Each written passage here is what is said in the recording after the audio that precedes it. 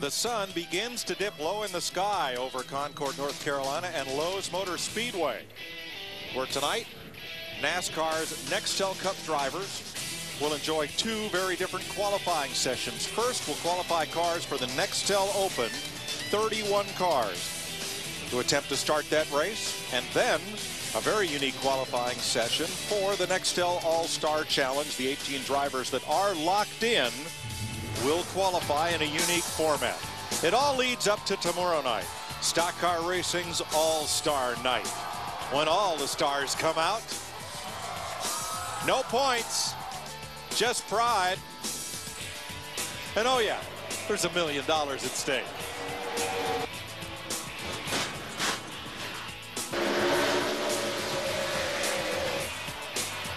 Expect things to be fast and furious.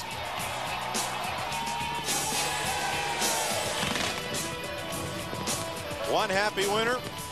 Everybody else gets to wait for next week and the Coca-Cola 600. It'll be a big night with some changes. Musical acts added. Train will be here. The Red Hot Chili Peppers will play during the break between segments. And we appreciate what Nextel and NASCAR have done to bring this weekend to you. But it all starts right here on the newly repaved and reconfigured Lowe's Motor Speedway, where, Darrell, drivers have had a lot of trouble, especially handling turn 4. Well, when you go out for the short runs, qualifying, for instance, and I think tomorrow night the restarts and those kind of things where the tires are cold. These tires are hard. They need heat in them, and it takes laps. The guys, I watched them go out. First time I go down the corner, they go, you know, they fighting with the wheel. And the next time it's a little smoother, and by the third lap's pretty good, but we got to qualify, and you don't get 3 laps. Larry, it's an impound race for the Nextel Open, and then it's a qualifying session with a pit stop for the Nextel All-Star Challenge. So 2 very different scenarios here. Yeah, the open qualifying is pretty normal, but all 31 cars are locked in, but that's a short race, only 30 laps. So I think qualifying is so important to get that track position, especially with the harder tire. And I love the Nextel All-Star Challenge qualifying. 3 laps, and it includes the pit crew. They are a big part of a car that sits on the pole or qualifies mid-pack. Yeah, I said you don't get 3 laps. You don't get 3 consecutive laps to get that heat in the tires. Get that pit stop. So you'll see all that tonight right here on Speed.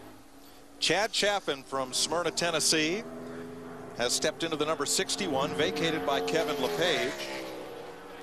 And in Jeff Steck's Ford, he's going to try to make, this is the Nextel Open that we're qualifying for. Now, this is a backup car. Yeah. Chad crashed hard in practice, and they did not get back out on the racetrack. This is the first lap this car is seeing. Yeah, he tore the number 61 car up big time over on the back straightaway. I mean, wadded it up. So this is standard fare. These cars practiced earlier in the day. Jeff Green was quickest. Denny Hamlin second fastest. 2 laps against the clock. The faster of the 2 laps is your qualifying time.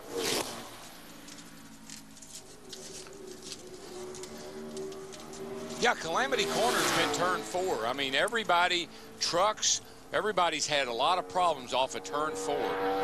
I think that will improve, though, Larry, now that the sun has gone down. I think we'll maybe not see quite as much activity in that turn as we have earlier today. Yeah, turn 2 and turn 3 is still pretty much in the sunlight, but turn 4 and turn 1, total shade.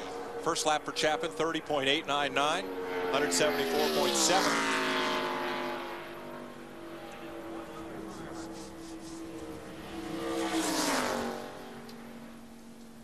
So he actually picks it up by quite a bit on lap 2, which doesn't surprise me, Darrell. You talked about it a while ago. You get heat in this little harder compound tire. And what we mean by a harder tire, it just doesn't have as much grip as the softer tire package we've been running for the last couple of years. Yeah, they don't come in as quick. Laps was what makes these tires work. Here's how you get into the Nextel Open and the All-Star Challenge. Top 50 drivers in last year's points and the top 50 in this year's points as of March 13th. 2 segments, 30 laps. And then the race winner and 1 driver voted by the fans will advance to the All-Star Challenge. And you see the drivers that are eligible for the 90-lap challenge. Let's check with Dick Berggren. Well, ordinarily qualifying is a kind of a calm sort of affair. Not much happens. One car goes out at a time, does the best he can do. But this could turn out to be quite a bit of a different qualifying session. And that's because of that extremely hard tire. The Truck Series just went on the racetrack, and their guys tried to qualify, and a bunch of them either spun out. Even Bill Lester crashed his truck. He's a veteran, really knows what he's doing with it. You heard about Chad Chaffin in practice, not so much today, but earlier in practice on this new surface with this new tire. A bunch of guys met the wall. Even Jimmy Johnson, who has won 4 in a row here at Lowe's Motor Speedway. So cross your fingers that your favorite gets through okay. No problems. That's what we're looking for. That's what we're hoping for. May not happen. Some folks may find the wall before this is all done and over with. Next up, as you look from our DLP cable cam, which is now called Camerama. Camerama, cool. Cars getting ready to go. Kurt Shelmerdine next, then Scott Wimmer, then Reed Sorensen. Here's Matt Yoakum. Kyle Petty knows all about chasing a victory in the All-Star event. You almost won this back in '92, but for you this weekend, this could be huge, huge dollar signs for a number of reasons, and you already got $1 million earlier today. Yeah, you know, Kurt Busch and his foundation, they donated $1 million to camp to build the Kurt Busch Superdome, and that's a sports arena we're building a camp, and we couldn't have been more blessed today than to be associated with Kurt Busch and his organization, so that's pretty special. But then Coca-Cola came up with a program, Vote for Kyle, Reward the Victory Junction Gang Camp, and it's My Coke Rewards program. We're running the My Coke Rewards program, Coke car here, I guess Coke Dodge Charger here at the All-Star event, and if we're voted into the All-Star event, then the camp makes money.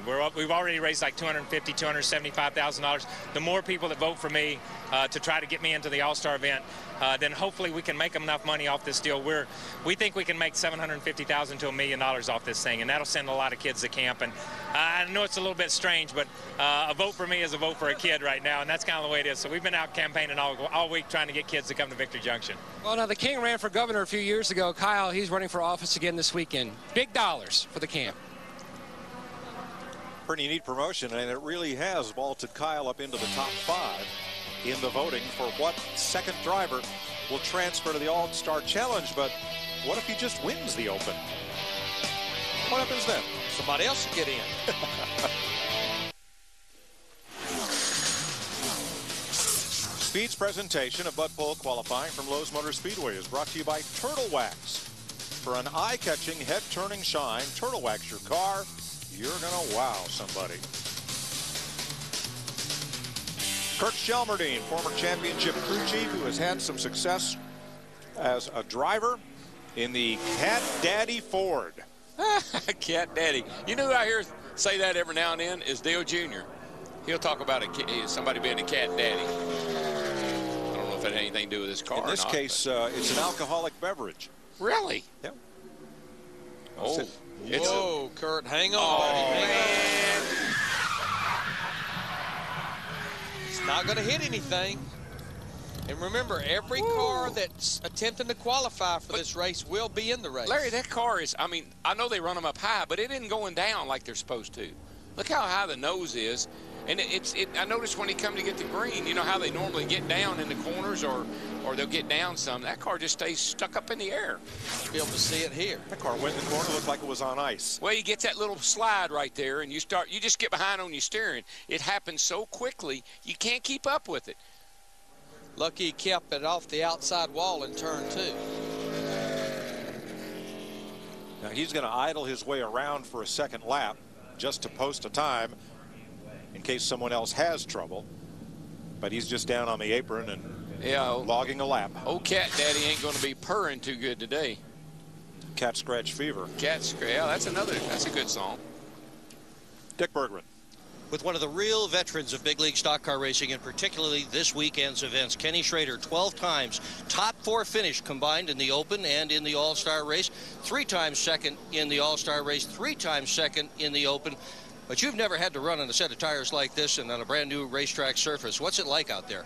Well, I'll tell you what, they did a good job of paving the place, and Goodyear brought a good tire. I mean, we're going out to qualify here 30-something laps on them. We're on our fastest in testing at lap 60-something, and the groove's already, you can run up in the middle. I think it's going to be a wonderful show, a good combination between this paving and what Goodyear brought. The voice of experience has just spoken, Mike.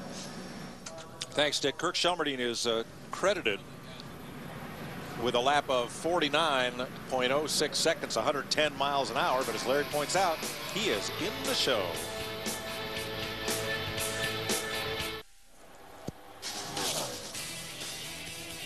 Scott Wimmer next out in the Aero Exhaust Chevrolet at Morgan McClure Racing.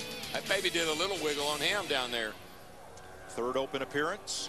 Started and finished 15th last year. In watching this group in practice, as you mentioned, it's an impound race, and there was only 1 hour and a half practice session. Remember, this is a car that is not locked into the Coca-Cola 600. They have to qualify on time. Even though they're here to try to perform this weekend, they used that practice session earlier a lot to work on qualifying for next week to try to get into Coca-Cola 600. Boy, the car's just, and you're right, Larry, and these guys have been working hard. I mean, I really think this team is on the verge of getting back some of the consistency they had years ago. Good lap, Darrell. 29.49. He's the quickest of 3 so far. I think Scott Wimmer's helped this team, and I think Larry McClure is determined to turn this thing around, and he's really done a good job. And that's a 1/10.5 better than he practiced. Second lap is quicker by 7/100ths, 29.42. Yeah, I lost it. Frickin' slicker. And what we need to explain is the situation we've got here. You heard Kenny Schrader talking about the tire. You've talked about the repave. Is they had to repave this racetrack. And when you repave a racetrack, it has so much grip. Well, the soft tire that we've been running for the last couple of years has a ton of grip, too. And they did the original tire test out here. There were tire temperatures in the corner over 375 degrees. A tire will not take that. So they couldn't dig the asphalt up. We've got what we've got there. So Goodyear went back, created a tire that didn't have as much grip. They were able to take some of the rubber off the tire that dissipates heat as well, and that's what we got, which is a lot like a tire we ran for years, Darrell. Well, I think part of the problem, too, Larry, it's here last year. They had 2 fiascos here last year. Good blunt of the blame. Most of the time they were blaming the tires because we were having tire problems. It was real combination of tires and track. So Gear came back this time and they said, boys, we're not going to eat like it last year. You can rip on them. Reed Sorensen on the speedway. 29.58. That's second so far. He was 8th fastest in practice. And drivers about each and with power busy. Soft tires and spoilers. They said we want to put the driving back in the driver's hands. Well, you know what they really wanted? They wanted small spoilers and these hard tires because that puts the driver in control. What happened over Yeah, I think he got a little bit too loose off too, Larry. That went from 8 to 7. Lost about 1/200ths. But the car looked nice and sucked down to the racetrack, and it shows how smooth this race is. I haven't heard anybody complain about the race. Everybody's much radar. But there's a factor here this weekend contributing to a lot of what is going to be issues tomorrow night, and that's small fuel cell and a new tire. Let's check with Dick. She jerked the car down, getting towards front of the back. You were 11 quick in practice today. Save it some for qualifying? I didn't done we were done side body changes, and you know, I was surprised we were as competitive as we were. I think the car is pretty good. I was pretty happy with it in race trim. We'll just have to see what we got here. I'm pretty optimistic that we can move quite back, but I've been forward, been but we're going to have to see what's probably important. I think it's important to hit a glove. Be sure that every ounce out of the chart. His teammates on the track right now, Dick Hoyer. First lap for 29, just protecting his 7. Remember, this is an inbound race. So as we say, you got what you got. So the car may qualify well. Cars may be way too loose to qualify, but guys hope that that'll pay off the race tomorrow night. He picks it to 29.87, but that's still not exactly what he ran at practice the day earlier. No, and I think you're going to hear him say the car looked really good to me. And here's Matt, the fastest man so far. Scott Wimmer. Now, you walked up, and what were the first words you told me? Yeah, that was a pretty scary lap, but a good lap for the Aero Exhaust car. We were really working on our 600 stuff, so that was a pretty good lap. It was pretty scary, though. It's real slick, and I think it's going to get a little bit better. I don't think that'll hold up, but good lap for us and give us a lot of momentum going into the 600. Was any tire shade down in forward the exit? Yeah, you definitely can feel it. I went into one, the car felt real good, and as soon as I hit that where the sun was, I got real loose, but we kept it out of the wall, and hopefully we'll bring this car back, and I think it's going to be a good race car, so. Thanks, Scott. Thanks. Here's the fastest man in practice, Jeff Green, in the Haas Automotive 66. His time in practice was a 29.32, which that time would be about a tenth better than what Scott ran just a little bit ago. Well, remember Mike Bliss drove his car last year, and it was fast last year. Booty Barker, they got a pretty good setup for over here, even with the new pavements. It's bad fast again, looks like. 29.08. That's a whale of a lap. Top of the heap. 185.6 miles per hour. Man. And remember, this is an impound race, so if these guys were on full-blown qualifying, they'd knock a few more tenths off of that.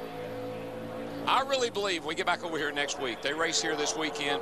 We get back over here next week for the 600. You're going to be surprised how fast these cars go. Dropped off a 10th on his second lap, but Jeff Green is quickest.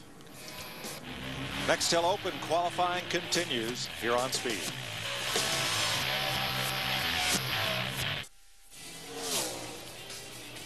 White flag is out for Dave Blaney in the Bill Davis Caterpillar Dodge. First lap of 30.23. That puts him fifth. He has slowed down quite a bit from practice as well, because earlier today he ran a 29.97. I just believe when you got to tape them up to qualify. I just believe when you put new tires on, tape them up. On a race setup, you're just going to obviously be way, way, way too free. And I tell you what, when they drop the green flag for that Open tomorrow with only 30 laps, you better have your act together, because that's a short race. It gets a caution with 10 to go, and those final 10 laps will be 10 green flag laps. 31 cars, 30 laps. Wow. Second lap for Blaney. He is quicker by half a tenth. He is still fifth. Dick Berggren is with the man who was second fastest in practice. And that would be Denny Hamlin. The question for you, can you be quickest of everybody and win the pole for tonight? I think we got a chance at it. Our teammate JJ was really good, right behind us on the speed chart, and he goes out last, so he's gonna have a little advantage over us. But you know, the FedEx Chevrolet was really good in practice, even race runs, so I'm pretty excited about it. If we can qualify in the top 5, we're gonna have a chance. How's the hand?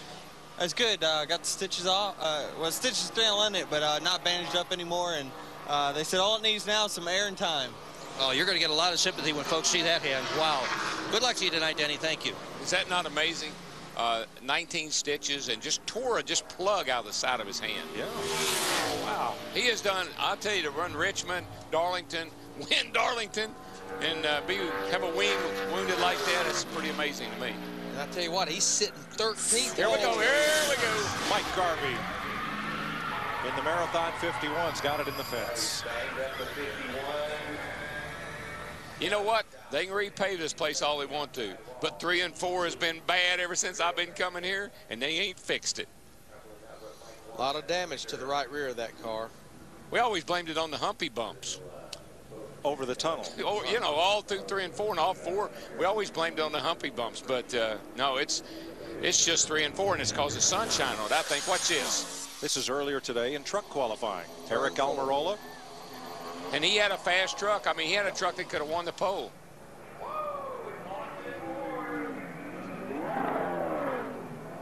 And all in the same spot. Ron Hornaday. Kyle Krisiloff. It's not a lot of damage, but here comes a guy that really paid the price. And he had a shot at the pole. Bill Lester was fast in practice, had a shot at the pole. This cost him a start in the race tonight. And he had started 102 consecutive Craftsman truck races. Front row for tonight looks like this. How about that? Mike Skinner, 25th career pole. He looks pretty mean there next to Aaron Crocker. But well, you know, it's fitting. Just think about Janet Guthrie, got inducted into the Talladega Hall of Fame a couple of weeks ago. She's been over here at the Speedway last couple of weeks promoting the race. She was responsible for the first sellout of the 600 here back in 1976. So here you are. Got another gal up there on the front row. Pretty neat deal. And I heard Rick Allen and Phil Parsons talk about how hard that group has worked the last month and a half. A good, great run for Aaron Crocker. And there are the trucks waiting to race later tonight here on Speed.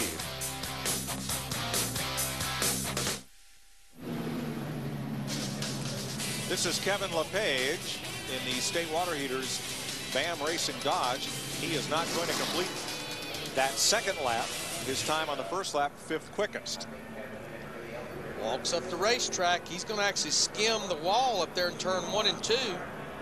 Well, you can see a little sparks. I think that car bottomed out, Larry. Can you see a little bit of stuff, sparks flying out from under it? Just a little bit, yeah. But he was definitely up there in no man's land. Apparently, you know, I haven't heard anybody saying about it because I thought they removed that. Yeah, he's got that Darlington stripe here at Charlotte.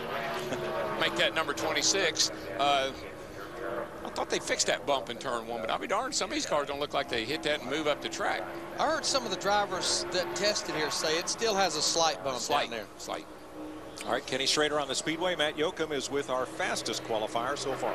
And Jeff Green was also fastest, Mike, in final practice. Is this package, Jeff, more forgiving or less forgiving? You know, we talked about earlier, I think it's you either hit it or you don't. I think if you're off just a little bit, it's going to show a lot. Like we've seen here already in this qualifying session, a lot of guys just missed a little bit, and it shows a lot on the stopwatch. So just thank goodness our Haas Chevrolet is really good tonight. Good in those guys. We tested 2 cars here a couple weeks ago like everybody did. This is actually the worst of the 2. There's really close, but this car's driving really, really good. If it runs tomorrow night like it does tonight, we'll have to bring it back next week to the 600. The bump gone? It's still there, but the shot guys and everybody on my race team has really done a good job to help that. Still there, but we're able to help that. I heard somebody on the show earlier saying about how characteristics come back when they, you know, and they're right. The bumps are still here. They're actually a couple more bumps down there in 3 getting in there that wasn't there before. So it's still Charlotte. You still have to drive it the same way. I think the tire situation, the track situation, it's going to make for a better race, but it's just a little bit edgy right now. We're going to let you slide out of the way, or you're going to get bumped by the cat car. Mike? Thanks, Matt. Jeff Green driving for the team that came within 400 feet of winning this race last year.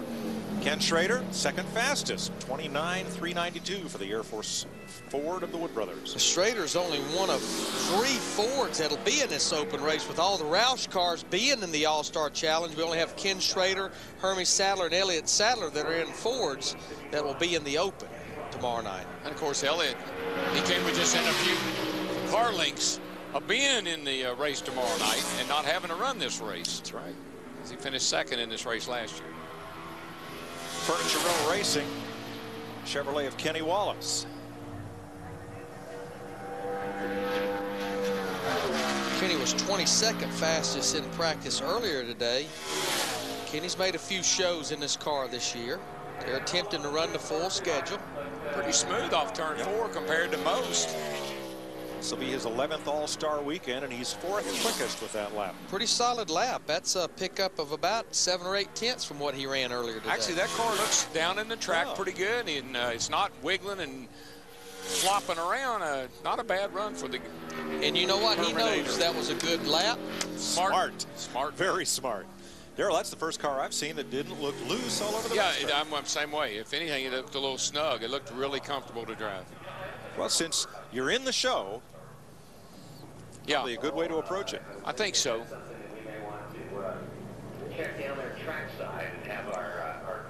Jeff Green, Kenny Schrader quickest coming up next.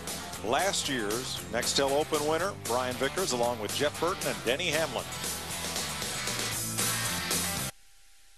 Speed's presentation of NASCAR Bud Bowl qualifying from Lowe's Motor Speedway is brought to you by Budweiser, official beer of NASCAR and proud sponsor of Dale Earnhardt Jr.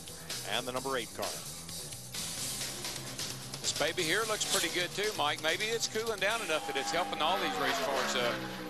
Brian Vickers right now looks like on a pretty good run, and the car is really sticking to the bottom of the racetrack. Of course, he won this race last year in a very controversial finish, I might add, but he did win it.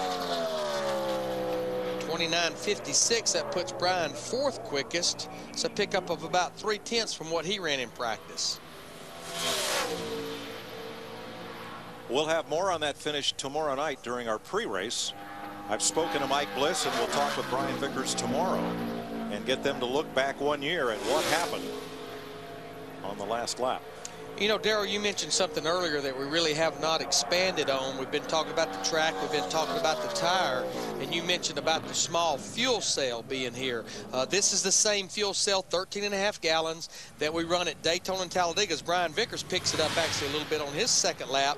And that was kind of a decision that was made by NASCAR, I think, well before Goodyear sorted the tire situation out. As you mentioned, we had a disaster here both races last year. The fact that we were tearing tires up, they couldn't run more than about 35 or 40 laps, and they put the smaller fuel cell in there where they would be forced to pit sooner. Let's have a look at that last lap from 1 year ago. Mike Bliss leading, Brian Vickers second. Gets to him coming out of turn 4. You saw a little fire on the Bliss's car, which told me he lifted the throttle a tad, and Brian got a run on him And this is kind of like who's your favorite driver? If it's Mike Bliss, he just got dumped. If it's Brian Vickers, the 0 car turned in front of him. So beauty is in the eye of the beholder.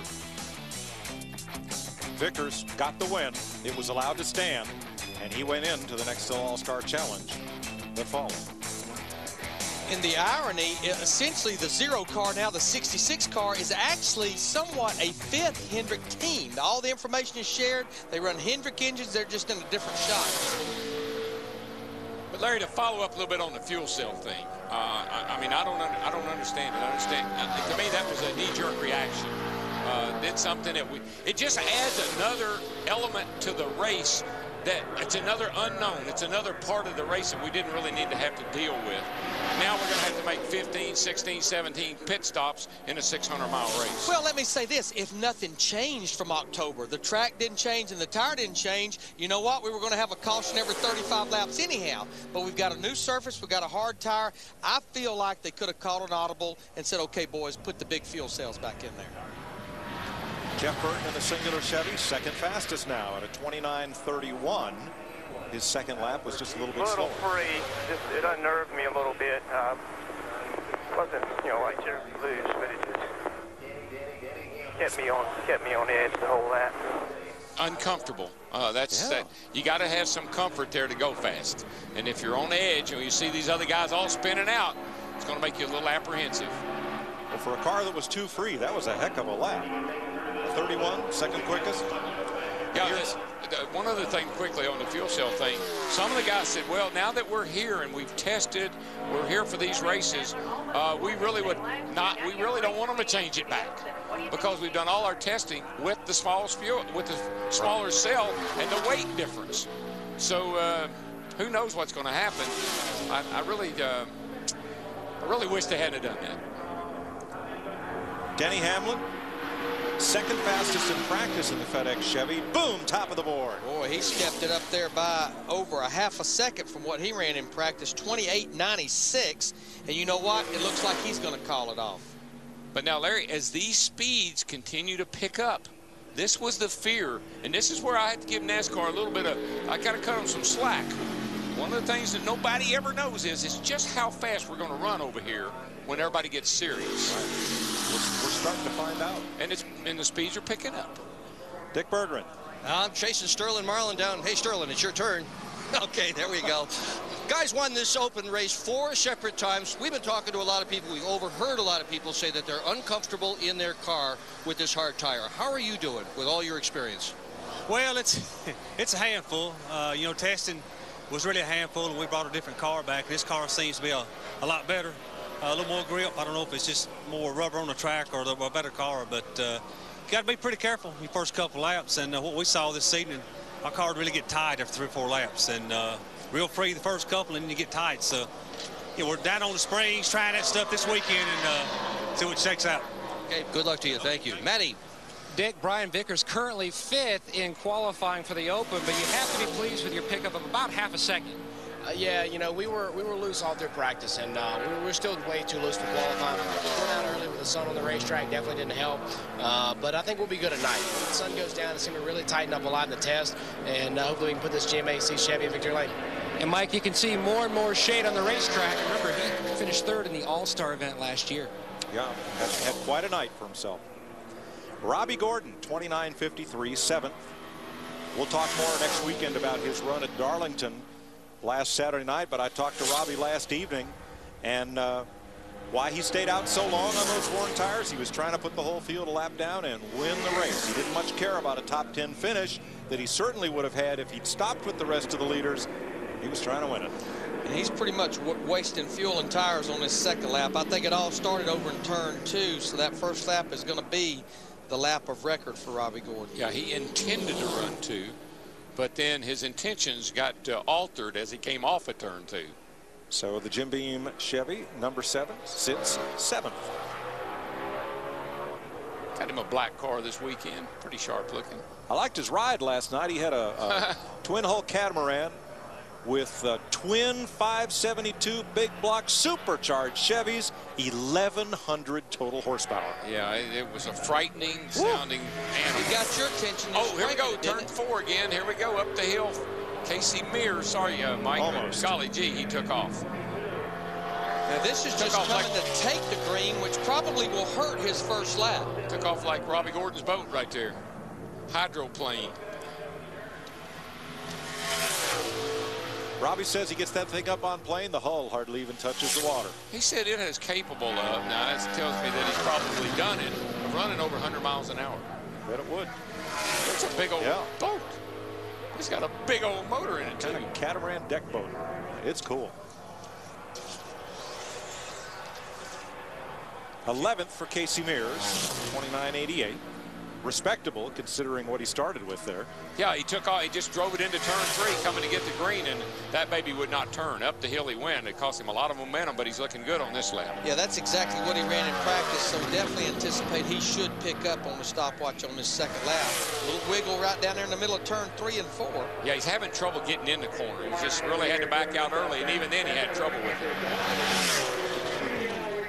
Better, 7th at a 49 for the Haviland Dodge. Pretty good save there, bud. Good job. Donnie Wingo is crew chief. Wow, way too loose in. And we agree. Yeah, you can. Jeff Burton and Brian Vickers. Sign language. Shaky. A little shaky there tonight. How about it, Matt? Well, caught up with the fastest man so far. That's Denny Hamlin. So how would you describe your lap on a scale of 1 to 10? It was about an 8. I mean, I probably could have ran a little faster, but the way it looked, whoever doesn't bobble is going to be good. So I chose the conservative route and try not to just make any mistakes, and that was the most important thing. And, you know, if it gets us top 3 or 4, it'll at least give us a shot for the race tomorrow. Well, he's currently fast. Now, Larry Mack, take out your number 2 pencil. Track temperature in the sun, 98. In the shade, 94. And Matt, that's versus almost 130 degrees when these guys practice right in the middle of the afternoon. You can see the shade right here in turn 4. It's Tony Raines in the DLP 96 car. Goes to complete his first lap, 29.53. That puts him 8th quickest. Been pretty happy and pretty impressed with Tony's job stepping into this race car. Well, for one thing, it's not easy to just jump into a car mid-season after somebody else has wheeled it for 5 races and try to pick up. But yeah, I mean, the results have been there, and the qualifying efforts have been there. And I think that Roger Staubach and Troy Aikman should be well pleased. And I know, talking to Fleet Lopez, the crew chief this morning, they are really using this weekend as a brand new team with a driver that has not been with them that long as a test session preparing for one of the bigger races of the year, the Coca-Cola 600 next week. Second lap on Raines, slower by just a couple of hundredths. So Tony is 8th. Coming up, David Stremme. I didn't drive hard enough. Hermie Sadler, Mike Wallace, and Sterling Marlin. You don't hear that often.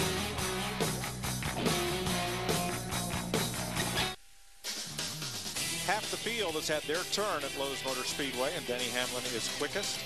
Jeff Green is 2nd. That's a reverse of their speeds in practice. The 3rd fastest man in practice, J.J. Yaley, will be the last to qualify this afternoon. Here's Dick Berggren. With Joe Nemechek, and he was 10th fastest. Front row, Joe, what say? You got enough stuff in that hot rod to get the pole tonight? Man, I don't know. You know, it's definitely been difficult here at Charlotte with Goodyear's, the harder tire, the new asphalt, just lacking a lot of grip. You know, we struggled being really loose at the beginning of practice and then got really tight. But I'm proud of this whole U.S. Army team. You know, I crashed one over here testing. Didn't even make a lap and backed one in when we were here testing a few weeks ago. And then we had a pretty decent test after that. So we tried a lot of new stuff here. Engineering staff's been working hard, and I think I've got a pretty good race car. Now, our whole group has been watching you for a very long time, and our make on you is that when the going gets tough, you get really good and really fast. Let's see. Mike? Thanks, Dick. If something has revved your engine, call Wind Tunnel's Fired Up line at 866-W-TUNNEL. Anytime during the weekend, leave your message and then tune into Wind Tunnel. As Sunday night at 9 on Speed, Dave Despain interviews Kevin Harvick. The rookie. Might have to call in, give him a little brief. Have you called the fired up line yet? No, but I need to. Spain, he pushes my button every now and then. Here's Dick. Know what the rules are around here. Fergie. With Martin Truex. Hey, your guys did pretty darn well on Wednesday night. Your pit crew, tell us what happened. They won. Yeah, they won what? The pit crew challenge. All right. Yeah, it was cool. They ought to be proud. You know, that was a cool thing for them. They don't get much recognition out here, so it was good for them to win, good for their confidence, and I know when we hit pit road tomorrow night, they'll be on their game. You gonna wear the sunglasses when you go out for your time trial? No, I don't think I'm gonna need them. Maybe going into 3, I might need them a little bit, but I got a dark shield on my helmet, so we'll be good. All right, thanks, Martin. Mike?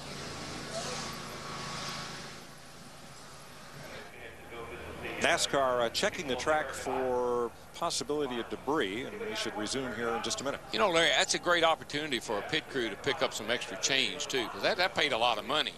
And I know when I had a team, and I think most of these team owners, you know, that's kind of like a bonus for those guys. They go over there, that's on their time most time, and I don't know what that paid, 60, 70 grand, didn't it? Well, yeah, I mean, the overall competition paid about $70,100, and then you had the individual competition, front tire changer, his tire carrier, rear tire changer, his carrier, the fuel man, the overflow man, the jack man, paid about $10,000 a piece for those guys. But that's what's great about the All-Star Weekend. It really involves the teams, the crews. We know the crews make a difference every single week as far as the outcome of a race. But Wednesday night you had their competition. Tonight in the Nextel All-Star Challenge qualifying, the pit crew will play a role in it. So it's just neat that the crews play a big role in it.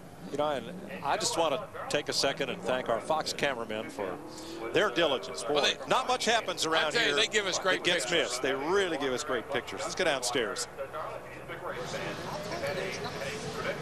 J.J. Yaley, you were fast in practice, fast enough to take the pole tonight? I sure hope so. The Interstate Battery Chevrolet has been really, really good. We were good testing. Teammates real fast. Hopefully we can take advantage of going out a little bit later. But, you know, I was watching something earlier on speed. All my fans, you know, if there's all 40 or 50 of them, they need to go and vote for Kyle Petty. That's a really cool thing to do for Victory Junction game, trying to get some kids to go to camp. So go vote for Kyle Petty, get in this thing tomorrow. Hopefully I'll put the thing on the pole and I'll just win my way in. With this hard tire and the new surface on the racetrack, how important is being abnormally brave?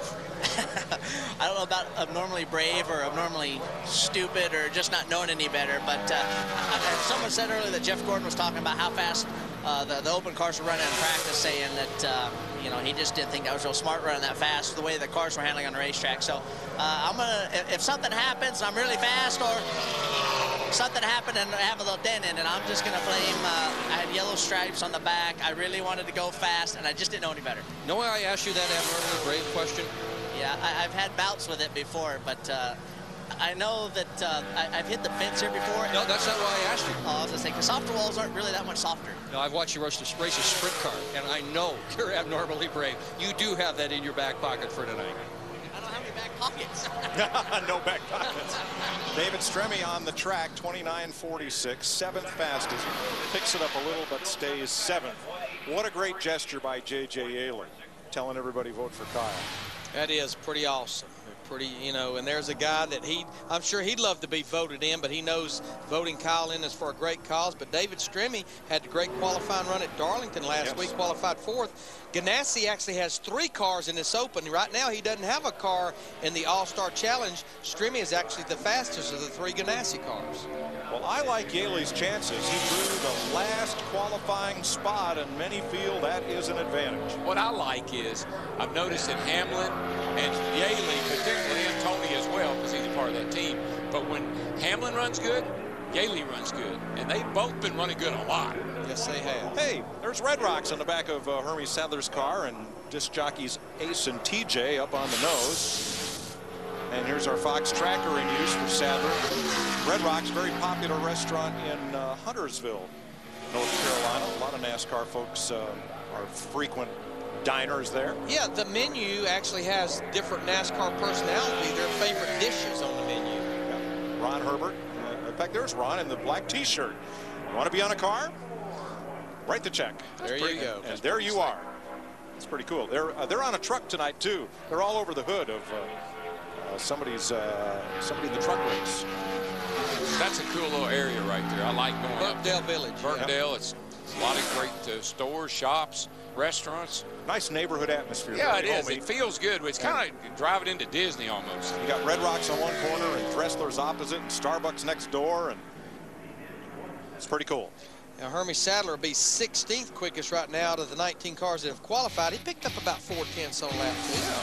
Yeah. That gang is on Boston Reed's truck tonight. That'll be fun to watch.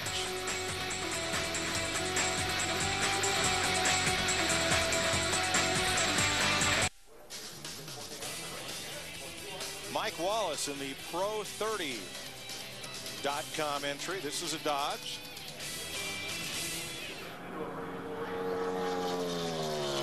Mike right now running full-time in the Busch Series for James Finch, Mark Reno in the 1 car. The Busch Series, they're off this weekend. When they start back here next weekend, 16 weeks in a row for the Busch Series. Wow. This is a car out of Ricky Ware Racing. Originally out of Texas. The Wares have competed in various levels of NASCAR throughout the last decade or so. And boy, that's wobbly bobbly there, Darrell. Yeah, the old piece is, as they like to say, sawing on wood in there right now. And he gets really, that first lap down into turn 1, she took a little run up the hill with him too. There he goes again, way up there. Stopwatch pretty much reflects it, and I think he's going to be done with this. He has all he can stand, 30.62. That puts him 18th quickest. You know, Mike, you talked about the voting, and you heard J.J. Yaley talk about it. As of Wednesday, the fans had casted almost 100,000 votes. That's over a 500% increase in votes from last year. Right now, the top 3 vote getters in that vote in alphabetical order, not how their votes are: Kyle Petty, Elliott Sadler, and Martin Truex Jr. that actually was the fan vote last year. Kyle's got his work cut out to beat Martin Truex. I can just tell him that. Sterling Marlin has won the Open 4 times. Michael Waltrip, Jeremy Mayfield, twice each. And Michael Waltrip, in 1996, I think it was, when he transferred, he went on to win the Nextel All-Star Challenge race. Brother Darrell came over to celebrate with him. I'll never forget. The race is over. I'm riding down the back. I said, hey, guys, because Earnhardt was leading the race. Earnhardt and somebody got together, Terry Labonte maybe. Earnhardt and them were up there fighting for the lead. I called the guys. I said, who won the race? They said, Michael. I said, 10-4. Michael! How'd he do that?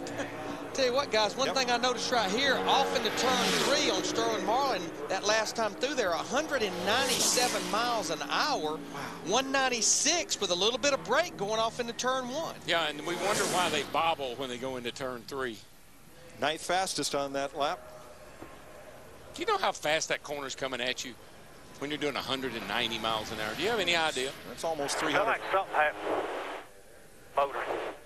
Ooh. Really got to vibrate real loose. And you know, go back to Darlington, Sterling, right as happy hour started final practice, they had an engine problem as well. Yeah, Darrell, what? It's almost 300 feet per second going off into that corner. All I know is you better not blink. No. And you better have that car handling pretty darn good. That's why drivers are uncomfortable when they get there and they got to give a little right before they go left. We talked about the top of the show how important qualifying is. Elliott Sadler, the 38 car, man, it finished second actually in the All-Star Challenge last year. Has not won a race though, so he's having to go into the Open.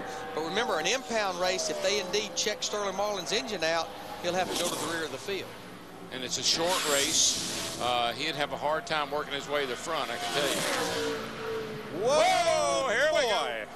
Not going to hit nothing, it doesn't look like, unless he gets him straightened out. Oh, don't let up, don't let up. Nope, it's going to hit. Oh. Almost had it. All the way down the back straightaway. The Red M was already screaming there. Yeah, I'm all right. I just was trying to get a good lap down. That's far, man.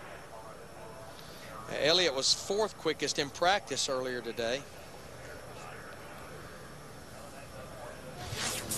See what happens here. He just coming off a 2 over there. You can see the car start to walk with him, and it looks like when they do that, the guys just cannot catch up with him. We saw one of the other cars earlier have that same issue. Look at that red M. Yikes.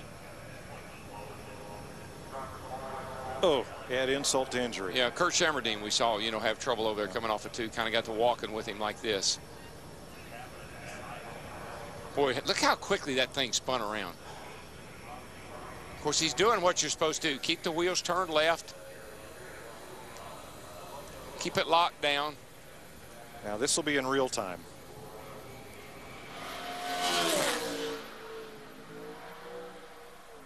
Well, I tell you, that is a sick feeling when that thing comes around like that. Almost had it at one time.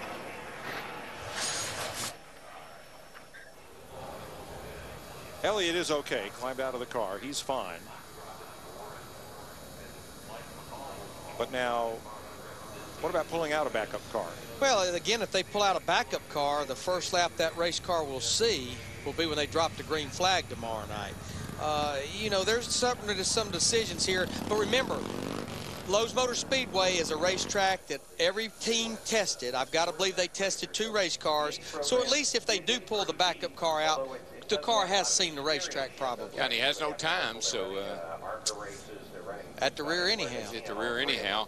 I'd have to look at the car again on the right side. I'm not sure it got all that much damage. Easy to say going down through there at 180 mile an hour it hit something, but take a look at it. The left side is in good shape. The right rear is crunched a tad. And of course, NASCAR has to look at it and approve them unloading a backup car. That's right, and that's a good point. You can't just say, I'm going to a backup car.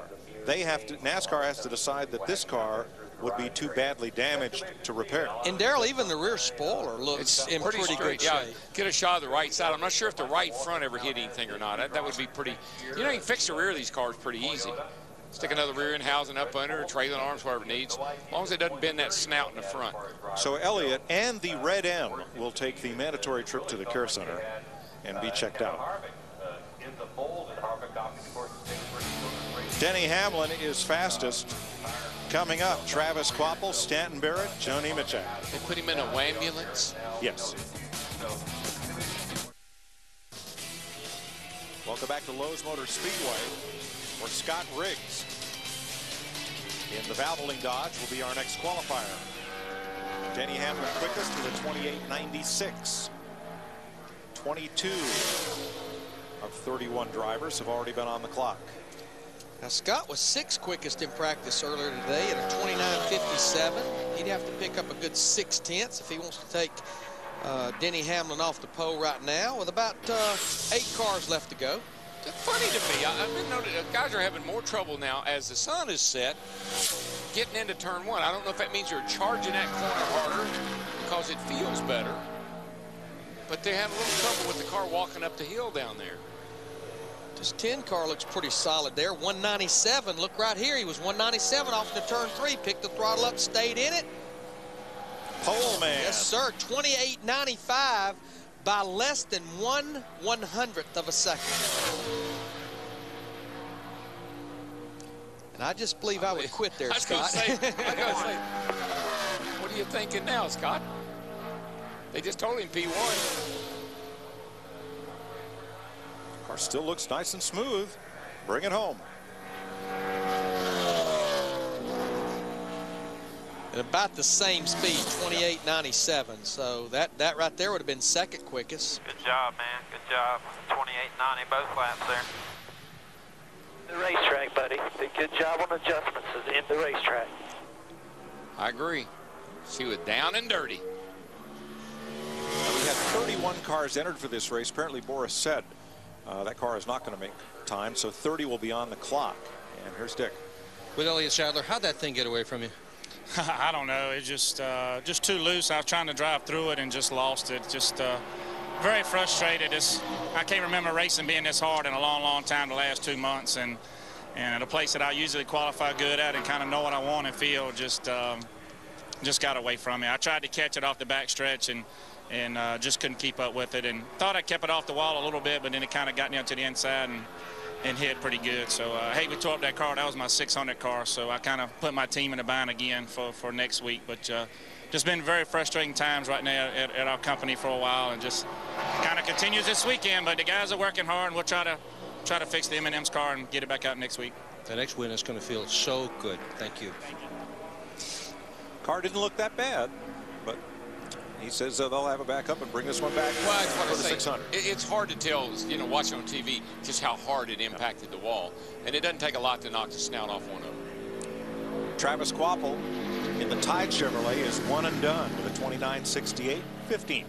But you can certainly hear the frustration in Elliott Sadler's voice. There's no question. Needs a good run. Get that confidence picked back up. Heard it in Elliott, and we'd heard the same thing in Dale Jarrett on trackside. That there's just some frustrations going on over there that they got to get a handle on. Well, Darrell, I think you brought the point out to Dale Jarrett. You know they've got the same engines that those 5 Roush cars have, and that has to be frustrating on everyone's part. That right there would drive me crazy.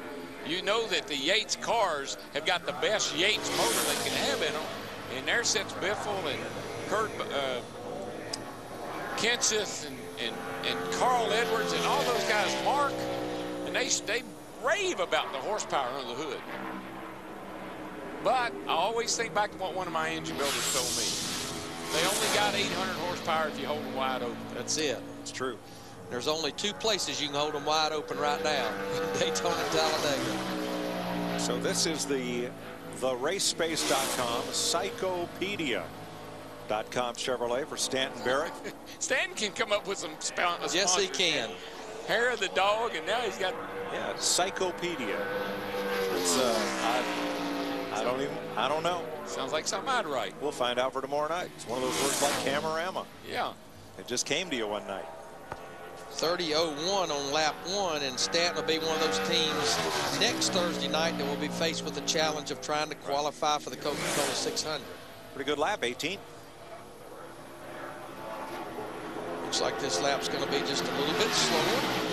Psychopedia it's either a website that is an encyclopedia of psychology, so don't let Darrell go there, or it could be a website for psychos. You just never know, but we'll have the answer. Don't let Darrell go there. Pick me, I can go there. So I don't know, your choice, Matt, one or the other. We'll get back to that. I don't want to get involved in that one there. That's a multiple choice answer. But one thing, the track temperature is going down, guys, and Scott Riggs making full use of that. How about that qualifying lap? That was good for us. You know, we were really happy with the car in race trim. All the guys in the Valvoline Stanley Tools Dodge did a good job. This is an older car that we've been working with, and we tested here both times we came here to test, and felt good about it. Just felt good about it in race trim, put it in qualifying trim, and man, I almost busted my tail there both laps, and so I didn't really make a good qualifying effort. So we went back and they did some. I went back to Motorhome and forgot about it, and they said just forget about that. We're going to fix it, and they did. So I think it'll be really good in race trim too. Thanks, Scott. Thank you. That car looked really good on the racetrack. It really did. But again, I'm seeing that same thing. And I don't. Oh, here we go, Joe. Hang on, baby. Joe's car was really, really loose. I saw him walk up turn 1 down here, and he got real bad loose off of 4. Now, what he's probably going to do, what he should do is stop. There you go. Because he has not taken the white flag. He is officially still on the clock of his first lap. So what he'll do, he'll back up and go all the way back around the racetrack, get another run. Obviously, the first lap will not be any good at all, but he's banking on the second lap. And Larry, a lot of guys just go the back straightaway. It's so critical to get up steamed if you're going to try to get a good lap. I'd come all the way back around here just to turn 1 side of the start-finish line. I'm not so sure I wouldn't come almost to the start-finish line because, remember, heating the tires is important, too. Yeah, this could be actually could turn out really good for him. He didn't hurt his tires. He does have heat in them. It's like getting an extra lap. But what he's doing is perfectly legal. He's still on the clock right now, officially, of lap 1. But I'd come on and on and on. Don't stop back there. I don't mind being wrong, but I hate being way off, and we were way off. Psychopedia.com is a website about art films and independent filmmakers website, so that'll be interesting. Well, I just believe Joe Nemechek in the 01 car, he didn't come far enough around. It's going to be hard to be up to speed by the time he gets to the start-finish line. That's the reason everyone leaves pit road like they stole the car. Right. No, he should have come all the way around here to the front straightaway, and he'd had all the way through 3 and 4, or 1 and 2, to get speed up to come to get the green. Now he's like starting at the back straightaway. Now, everybody starts this race that attempts to qualify, but where you start is so important because it's only a 30-lap sprint. A lot of times you're getting up to speed lap, getting into turn 3 will be your best entrance into turn 3. This is not going to be a bad lap. Oh, no, it won't be bad. That's a fast car. And it's starting to come down, but I think the reason it's starting to come down now, the car's up to speed. Built up a little momentum. Probably feels a lot better, too. It's going to end up probably about mid-pack with this run right here. Go Army, 15, dead center of the pack with a 64. I'll take it. Yep. Considering what it looked like off turn 4 on lap 1.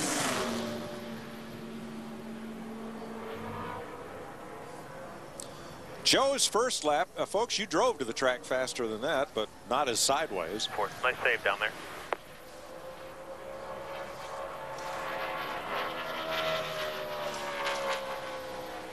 So not a bad effort as it all turned out. Kyle Petty in the Coca-Cola number 45 Dodge. The mycokerewards.com entry. Kyle was only 20th quickest in practice, and this is a race team over the next few weeks. They need to get their act together as far as their finishes, because they're right there on the borderline of falling out of the top 35 in owner points if they're not careful. Yeah, they don't need any more DNFs. And if they fall out of top 35, Kyle in recent years has not had the best qualifying package to work with. Going to be a tall order to make those shows if you fall off that cliff.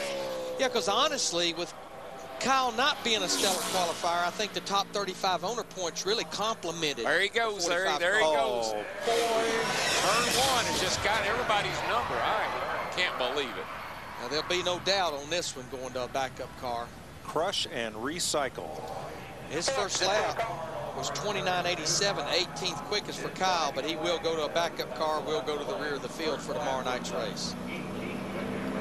I really believe what's happening in turn 1 is these guys are trying to go fast. I think they were backing off in practice and kind of easing it down into 1. Now they're trying to run down in there like wide open like we've done here in the past, and it's just not working. Well, you heard Scott Wimmer say, as we see right here, Kyle Petty, this is on his second lap, just right in the middle of the corner. Golly, gee, that's a hard hit. Hard. And that's one of those we were talking about motor reversals. That one could have hurt the motor because that went straight from spinning forward to tires spinning backwards.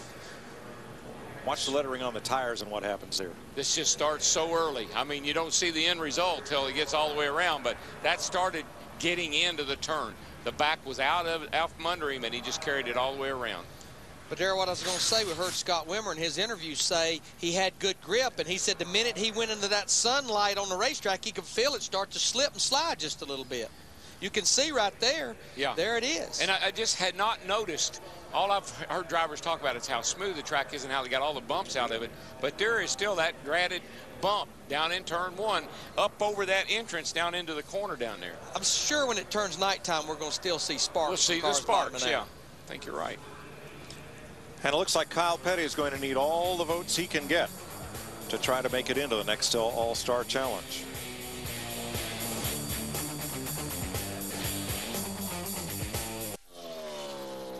To vote your favorite driver into the Nextel All-Star Challenge, go to NASCAR.com, surf your way around the website, and you'll find a link to the voting page on there somewhere. With that car there off turn 2. Had a little hop in it. Martin Truex, Bass Pro Shops. Voted into the All-Star race last year by the fans. See if he can get a nibble here. He was 19th quickest in practice earlier. 29.53, pretty solid lap for the one car. 12. Maybe he can reel in the pole. Those letters on the nose stand for what? National Wild Turkey Federation. That is it. Or maybe he could take his pole and reel in the pole. Jeff Hammond's president of that federation. Boy, I can't believe y'all. Why do y'all pick on Hammond? Because we can. Us. And he doesn't realize it.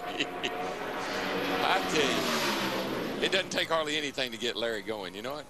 Just a little whisper in my ear. Just a little encouragement. He's all over it. Here's Dick. Well, Kyle Petty hit the wall so hard there's concrete in both the left front and left rear tire. What happened out there? I wrecked. We've been junked since we've been here.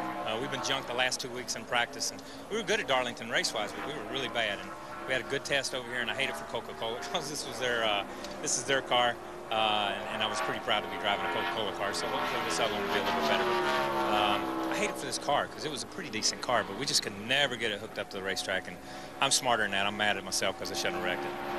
They're unloading the backup car right now. Thanks, Dick. Mike Skinner and the number 37 team have withdrawn from this race. And that puts our last qualifier on the speedway, the Interstate Battery Chevy of J.J. Yaley, third quick in practice. Now, I'm going to tell you what, most of the racetrack is completely in shade right now, and J.J. was third quickest. You just don't know how close J.J. Yaley came to not being able to qualify this car. You saw a lot of the problems that the Truck Series group had qualifying. Kelly Sutton spun off turn 4, almost got in the back of this car. She's going to be a good one. 29.31, fourth quickest for J.J. Yaley. And well, I thought he was going to shut it down there for a second. No, he's still on it, and I think it's a good thing. He might pick up because he was a little loose off at 2 on that first lap. See if he can get through 3 and 4. Nope, he's losing it right there. Everybody fights loose end, seems like. Hard tire with not a lot of rear spoiler on the back of that thing. Second lap is quicker, still fourth. Doesn't pick up anything, so... Scott Riggs, right there, wins the pole for the Nextel Open. Yay, Ray. Ray's having a big night. Ray has the outside pole, Ray Evernham for the truck race. Aaron Crocker, he has the pole for the Nextel Open. And Joe Gibbs Racing with Denny Hamlin. We'll start on the outside of the front row. Now, Nextel Challenge qualifying coming up. Don't leave. Here's Matt. Scott Riggs had to dodge a number of big bullets there at the end. Congratulations, you held on. Yeah, I appreciate that. You know, it's great to get us a pole. I wish we could have got it in a points race and start the front row in a points race. But just glad that all these guys in this Valvoline Stanley Tools Dodge did, dug deep. And they said they were trying to give me a good car, making up for how bad our car was last week. So, like I said, we'll see if we can go get him in the race. Good luck. Thank you. 186.5 miles an hour. There's a bunch of guys that had some pretty good runs in there. You know, Kenny Schrader's there in 6th, and there's Scott Wimmer in the 4-car, 8th, Strimmy in 9th. Pretty darn good runs by a bunch of guys that see some improvement in their qualifying effort, particularly Strimmy and Scott Wimmer. Yeah, we see 3 of our rookies there, Denny Hamlin, J.J. Yaley, David Strimmy, all in the top 10. But a lot of experience, too. Jeff Green, Jeff Burton, Kenny Schrader. Casey Mears in the top 10 with his teammate Strimmy. Sterling, 11th. But remember, Sterling talked about he felt something in the engine, so the question will be if they do any work on that. Yikes. Of course, they'd have to go to the rear of the field. Yeah, that's not good news. And Kenny Kyle Wallace. Petty goes to the back. Kenny Wallace right there looking pretty good tonight. The old TIDE Tide car. Yep, Joe Nemechek making a nice recovery after almost wrecking on lap 1. So in all, 29 cars took time, or attempted to. Guys got their work cut out for them, Elliott Sadler and now the Petties. So get those backup cars out, get them ready to race.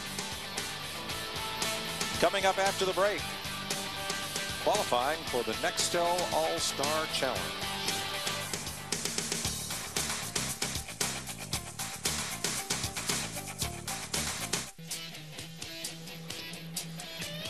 Welcome back to Lowe's Motor Speedway, where we're going to qualify 18 cars for the Nextel All-Star Challenge.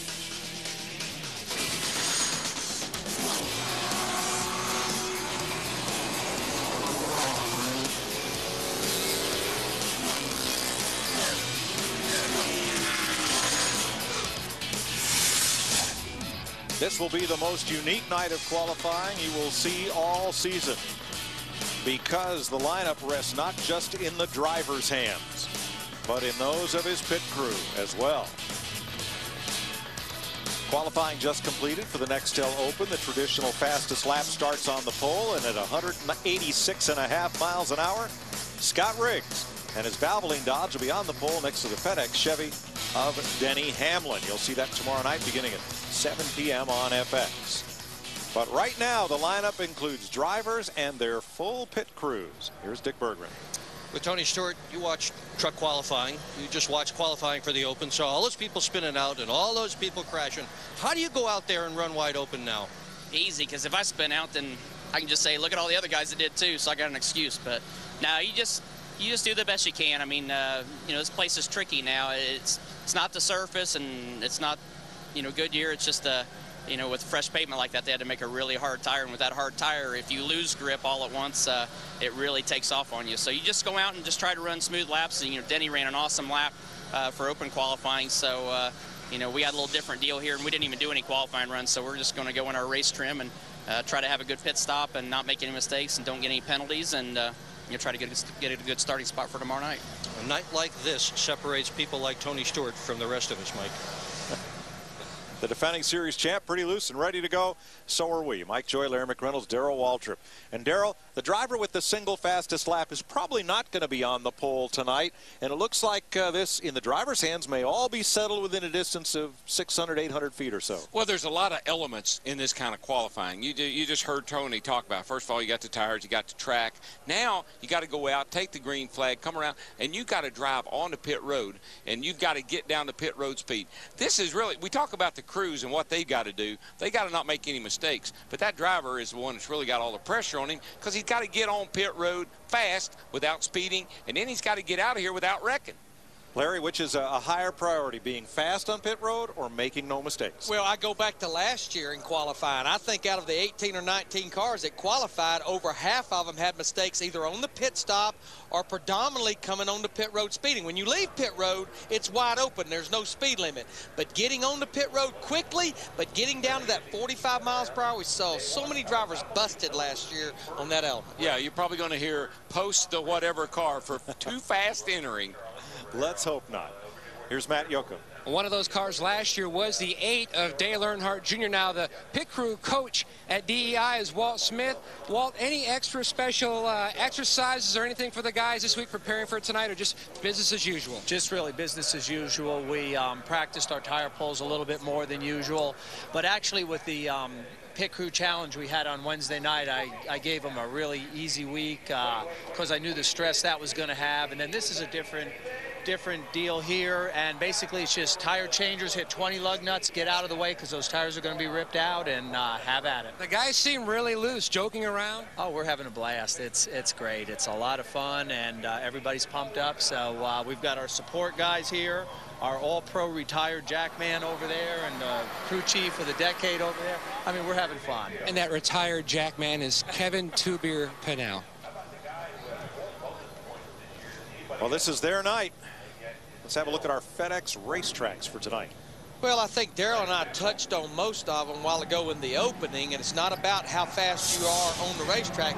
Fast entrance to pit road, watch your speed.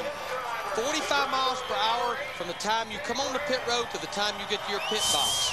Good, solid pit stop. 20 lug nuts off, 20 lug nuts on, a 4-tire stop. No fuel added, just the 4 tires. And then your driver basically getting off pit road with no speed limit. But you know what, guys? Based on watching truck qualifying and Busch qualifying, just bring it back in one piece for Pete's sake. I think you'll be in pretty good shape. Pretty cool that Dale Jr., first car out. That'll get the fans on their feet early on in this qualifying session. And you see he leaves pit road. Now, you know, even leaving back here at the middle of pit road is a big advantage as far as coming to get to green, because you picked up that length of pit road to get up speed. See Junior getting a little heat in the tires. Hope that's enough. Now you have the option of making the pit stop at the end of the first lap or the end of the second lap, but we anticipate, as in the past, everyone will come to pit road pretty much at the end of their second lap. Junior takes the green at a speed of 182 miles an hour and gets to 194 going into turn 1. Car very stable. Don't see anything moving around. Down the back. They got it on full tilt, DW. It's fully blocked up. Yeah, I know. I noticed it. You got the thing taped up pretty much solid. Comes lap 1.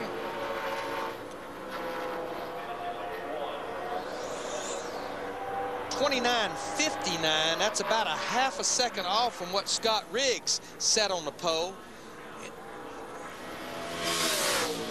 Just about 196 going off into turn 1.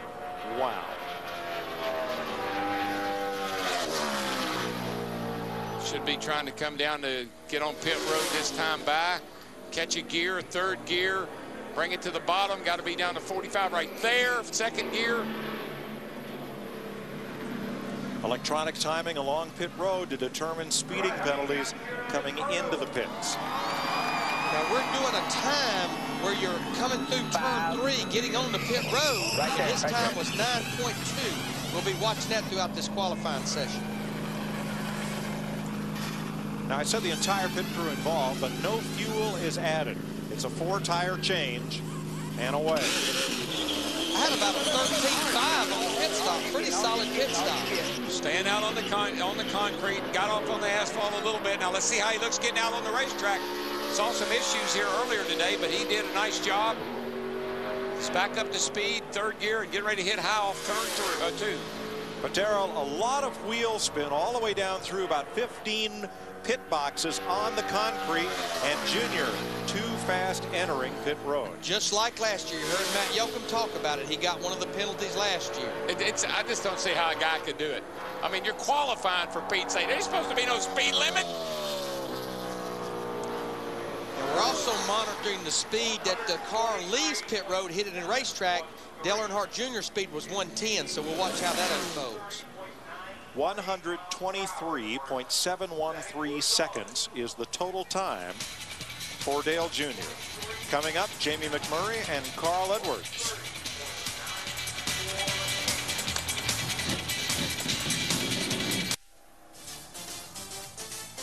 Dale Jr. climbs out, and he will sustain a 20-second penalty for speeding down pit road. The Fun Police had him at 51 miles an hour. Speed limit's 45. Mike, if I was me, I'd move that commitment line about halfway into the pit lane here. All they really want that for is for the safety of the crews, and give a guy. I mean, we're going to hear that a lot tonight. You just think about it. He's doing 196 mile an hour coming into turn 3, and he's got to be at 45 coming on pit road. It's tall order. That's hard to do. Here's the Irwin Industrial Tools Ford, Jamie McMurray. Not a very good first lap for Jamie, 30-14. I don't think Jamie's going to be caught speeding coming in. He was way slow getting in. His car wasn't handling very good either, Larry. It was loose. Way up the racetrack. But if he's gonna be slow enough down pit road, if they get a good, clean pit stop with no mistakes, Bob Osborne's crew, you know, I mean, this could end up being a good starting spot with no mistakes. What do I like to say? Don't beat yourself. Right. And that's what you do when you get caught coming down through there too fast. A little slow on the stop, 15:37. That's about 2 seconds slower than the 8 car's pit stop. He stays on the concrete quite a ways leaving. And Matt? Mike, they had issues on the left rear trying to index that tire. They lost a little bit of time there. Yeah, about 2 seconds. No penalties coming in for Jamie McMurray. And unlike other pit crew races, they don't put a torque wrench on the lug nuts. It's just got to be on the stud up against the wheel. Doesn't have to be tight. Whoa, he's in big trouble. That car's a handful to drive, boys. It's looked like that the entire time on the racetrack. Now, his exit speed was 113. Boy, they have just not been able to corral this car around Jamie McMurray. They have been all over the place with it. And I'm not talking about tonight. I'm talking about this whole year. You got a talented team with all the right resources, Roush Racing. You got a talented driver, and there's just something in the mesh of those two that just hasn't paid off yet. But remember, they made a crew chief change. They moved Bob Osborne from Carl Edwards over to Jamie about a month ago. Plus, they got great teammates. Here's Dick Bergman. With an unhappy Junior, how hard is it to go from, about a $1.85 down to the speed limit on pit road? Did you say unhappy? Yeah. Why am I unhappy? Speeding. Oh, was I? I didn't know if I was or not. I thought I was pretty good, but I don't know. You try to get, slow down best you can, and you really just gotta get all you can get. And I got a little too much, I guess. So we'll just take what we get. You know what, Junior? That's happened to all of us. Yeah. Good point. I can't tell you how many times I said, I bet he won't be happy with that. And then you go talk to the driver, and he's elated. He said, man, that's the best we've done all day. Carl Edwards pretty quick here in the Office Depot Fusion. But Dale Earnhardt Jr.'s car did look pretty good out on the racetrack. Yep, pretty smooth. And as we're fond of saying, it'll race well. Yeah, Yeah, the first lap on Carl Edwards, and remember, these are unofficial. I'm doing them with a stopwatch up here, 29.75, which is about a 1/10 and a half slower than Dale Earnhardt Jr.'s first lap. Oh, but no here penalties on comes McMurray, so he's our leader right now. Degree of difficulty. Whoa, whoa. Hits his mark right at the end of that white line. He was 1040 getting in, which was very close to what Jamie McMurray, his teammate, was. Brings it down 45 miles per hour. Look at those fellas on the wall. They've been waiting all week for this, right here.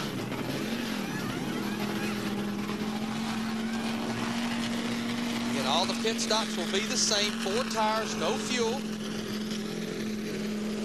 You're watching guys that have practiced and practiced and practiced for this event. Matt, that seemed a little slow on the left front. Yep. It was a little slow there as well, and you can also see, like DW mentioned, these guys have been practicing. You've got guys like Eric Slade, who's the usual catch can man. He was helping pull the tire off the left rear, just trying to save more time, using people in better positions because they don't have the fuel. His pit time by my stopwatch was about 14:78. As you saw right here, he was 1:09 exiting pit road. And I'd say Carl's going to the top of the chart here.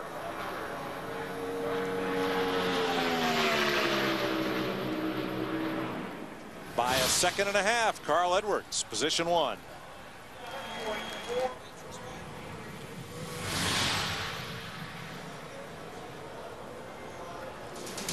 No penalties. So it's Edwards, McMurray, and Earnhardt. Bobby Labonte and Tony Stewart up next. Our 4th qualifier is former Cup champ Bobby Labonte in the Go-Gurt number 43. That's a yogurt to go. Comes in a plastic tube, and you know, no fuss, no mess. Pretty sporty first lap, 29.22. That's the fastest of the 4 cars just on that single first lap. Well, you know what, Larry? I look for these guys to have a big week over here with these cars. Todd Parrott and the way Bobby Labonte gets around this joint, the way he ran in Atlanta before he had engine failure, could be a great week for the old 43 crowd. 10.4 on his entrance, which that's basically what Carl Edwards was in the 99 car, but Bobby ran a faster first lap than Carl. Let's see what the pit stop got does. a little in the bank.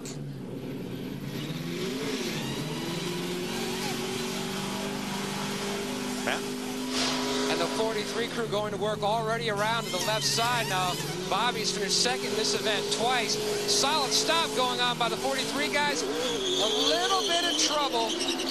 Just a little bit of slowness there on the left rear. Pretty good stop though, Matt. 13.75. That'd have been about a flat, Larry, if you hadn't had that little hang up on the left rear there. And what I did like about Labonte's exit was that he stopped spinning the tires about 4 pits out and got hooked up and going. Kerry playing with the throttle, you know, spinning and trying to get it hooked up. He did a good job. He was 2 miles per hour faster than Carl Edwards leaving, and you see right here, all of it's somewhat adding up so far. Well, just remember this. Ryan Newman won this thing last year with a minute 22.443, 132 mile an hour average. P1, 125.2 seconds. So that's 2.2 better than Carl Edwards. Nice run for Bobby Labonte and for his Todd Parrott-led crew. And it was pretty much all the way around the racetrack, entrance, exit, and the pit stop. It all added up. Dick? What a nice run for Carl Edwards as well. How about that pit crew? My pit crew's awesome. They got 3rd place, you know, this week at the All-Star Pit Crew Challenge. They're great guys, man. They give me 100% every week. And coolest thing is they don't get down on me when I make mistakes, you know. What, you make mistakes? I make a lot of mistakes. Man, they're a great bunch of guys. I'm proud to have them, and hopefully we can win this thing for them tomorrow night. All right, well, Humpy Wheeler has picked this guy to win tomorrow night, and, of course, Humpy has an incredible track record of picking the winner for the All-Star race. He is the promoter here at Lowe's Motor Speedway, and he's quite a predictor. Here is the defending Nextel Cup champ, Tony Stewart, in the Home Depot Chevrolet. He and Greg Zipadelli have one of the longest driver crew chief tenures of anybody in Nextel Cup. Yeah, I think this is basically their 8th year together. I know one thing. They got the great setup for Charlotte. That thing is right on the white line. How fast is it, Larry? Darryl 29.21, which is basically right there with what Bobby Labonte ran. That thing, look at it. It's right on that line. It's almost like it's hooked to that white line. You don't see that car moving around. Tony's got a steady hand there. Looking for that white line. He's on it. Shoves up in the middle. Here he comes. That's all right here. Smooth. Get her slowed down. Woed up. Yep.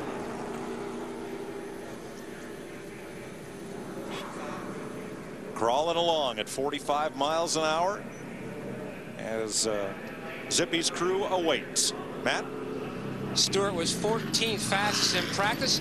Pulls to a stop, one of the best entries into their pit box we've seen, especially like Dale Earnhardt Jr., who almost slid through his box. Now, solid stop so far by Ira Joe Hussey on the front and Todd Foster on the back. Smooth, solid. He almost stalls it as he leaves. 12.4 seconds. Great stop by the Home Depot guys. Now, I really liked his exit. He spun the wheels a little and got right out onto the asphalt and got some grip. Look at here, boys, and you know what? It adds up right there, 115. That's the fastest anyone has been. I liked his exit too, Mike, because even though it sounded like he bogged down a little bit, that's good because the tires were not spinning. They were digging. And by the way, his entrance through turn 3 and 4 was the fastest of anyone also, 10.3. It's going to be a run to beat right here. This will put a mark up there, I believe. Looking pretty good right here, DW. Pole man, 124.5 seconds, 130 miles an hour. That is almost a full second faster than his former teammate, Labonte. Let's have a look at pit road times so far. Now, this is what we show you basically on race day, which is the entire pit road, including the pit stop. And you see basically right there, Tony Stewart, who's at the top of the charts right now, he has the fastest. That's the entire pit road time. Now, Dale Earnhardt Jr., that includes the 20-second penalty. Dick? With Bobby Labonte, you had a great run. What was the best part? Not getting arrested for speeding, the pit stop, on the track with a car at speed? What was it? Well, the lap that I ran was a good lap for us, and we hadn't run that good. You know what I mean? Obviously, I know it's cooler, but, you know, we weren't close enough to even get to that, I didn't think. So that was pretty encouraging, so hopefully that'll be good. The guys did a great job in the pits. You know, I was really cautious coming in. Thank you, buddy. And Mr. Stewart. And so I was a little too cautious on entry and just didn't want to spin the tires too hard on exit, you know, just break loose, stuff like that. So overall, I mean, the guys did a good job. I mean, you know, it was a good qualifying effort for us, and all the way around as far as car on the racetrack was better than it was in practice, and the guys did a good job of finishing. Nice to see your smile when you get out of the car, and your crew chief, Todd Peretz, as well. Dick, did Stewart give him a brush back as he rolled the car into a halt? Oh, yeah, he does that all the time, whether to other drivers, any of us walking around in the garage area. Oh, yeah, he got a brush back. Hey, what, Kurt Busch had the fastest single lap of anyone so far, 29.12. And I'm going to tell you what, he was pretty quick there, 10.1. That's 2/10 quicker than Tony Stewart. What I like about what Kurt did, he took it up, arched it up a little to get a nice entrance into the pit lane there. I like that. Matt? We're a little slow getting around it. Qualified 8th 1 year ago, DW. Now, you can see Chris Williams. Oh, he had to go back for one up there. Gosh. Yep, they lost time there. He's going to lose a lot of time here on pit road. He is away. Great stop time-wise, though, 12.8. Yeah, I was going to say, great recovery on their pit stop, right at about 13 seconds flat, Matt. We saw him have a problem leaving pit road in practice today. And look at there. Today. There's the fastest, 116. That's 1 mile per hour better than Tony Stewart. Yeah, during practice, he wanted to see how far into turn 1 he could go before sweeping up onto the racetrack. It turned out not very far. I'll tell you what, if he can get through 3 and 4, I think all of this is going to add up, even with the little bit of bobble on the pit stop. Yeah, car looks so good. I mean, smooth as silk. They missed a lug nut on the right front and had to go back for it. Top of the heat. Good job, Kurt. By over a full second. Now we're talking. Now we're getting close to what Ryan Newman. Remember, Ryan Newman was 122.4. Up 4 out of 5. Go back and get that one. But okay. Hell, we even had a problem. Now, NASCAR does not check the torque on the lugs. They just make sure that the lug is there and that it's against the wheel. I'd say he got that covered all right. Dick? With Tony Stewart, how'd the car feel at speed? That's the best it's felt all day, actually. You know, we haven't been real strong in the practice session. We were really loose all day, but I asked Zippy, I said, did you put tape on it? Because we didn't do a qualifying run at all. So this was the first qualifying run we did, and we made a lot of adjustments there. That's the best it's felt. So I know guys like Casey Kane are going to go faster there later on, but that was a good effort for us. I mean, the guys that had a great pit stop and felt like I got on and off pit road pretty well. So it's a good start to the weekend. Indeed it is. Congratulations. Michael Waltrip in the Napa Dodge. Wasn't very quick in practice. See if they can pick up here. The nighttime's doing his car good, because that's the best I've seen that car look from all the practice he was doing. Daryl, his lap was a 29.84. Remember, so far the fastest lap I have is Kurt Busch in the 2 of the 29.12. And just to let the fans know how Michael is in this race, yeah, it's all the past winning drivers and owners from this year and last year, but since Michael won this race, way up the racetrack. I'd like to say he did that on purpose, but I'm not real sure. Not bad, Daryl. Didn't hurt him, I don't think. I tell you what, it looks like he had a great entrance, 10-2. Well, getting up there like that is a good move, but I thought he was out of here. Well, what do they say in golf? Up and down. I never know whether he's doing it. The thing I never know about my brother is whether he's doing it on purpose or if there was something going on. And you know the big thing about that, he doesn't either, Daryl. And by the way, Kurt Busch's all those lug nuts were against the wheels, so his run was fine, Matt. And Gordy Arbiter Jr. already hitting the lugs in that left front, Mike. Hits him again. And Michael's down and away. 14-4 on the actual pit stop. Oh, look, he's all over the concrete trying to get off pit road. That's not pretty. Yeah, a little light right here. That's about 10 miles per hour slower than Kurt Busch leaving. Yeah, it's just all wheel spin. Stayed on that concrete a little bit too long, I think. But anyhow, Michael won this race within the last 10 years. That automatically qualifies you to be in the Nextel All-Star Challenge, even though he didn't win a race last year or this year so far. Went to Kentucky and tested this week, trying to work some more things out on the car. I'd say Michael Waltrip, fifth quickest, 128.5 seconds.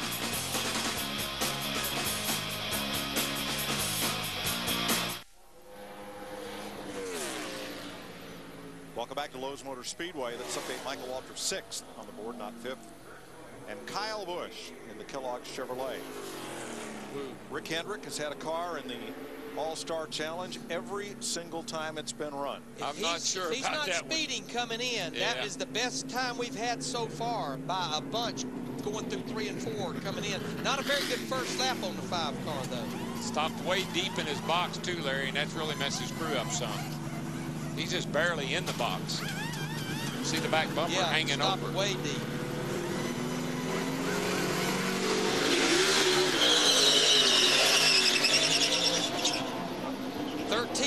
.8 on the pit stop. Let's see what his exit will be. Oh, man, there's one of those getting loose, getting out of the pits. Yep. 114, which is good, but it could hurt him on around the corner, getting back up to speed. Third quickest exit so far. Did most of that sideways, too. Yeah, it just seemed like an awful lot of wheel spin for where you're trying to get to. And I tell you, we questioned that 9.4, which is substantially better than everyone coming in. His pit road entrance was good as far as speeding. No speeding whatsoever. Third for Kyle Busch. He nailed it getting in, I'll tell you that. And Dick is with his older brother. Yeah, he is. And right now his older brother's on top of the chart. Big team effort. It is. This is so cool to have the team involved with their pit stop, and then the drivers to give it right on the pit road as hard as you can, and then leaving pit road is just so great, being able to just grab gears, slide the tires. And I wouldn't recommend that we do it all year. We'd probably hurt somebody, or everybody be picking way back there in turn 4 to get that run out of there.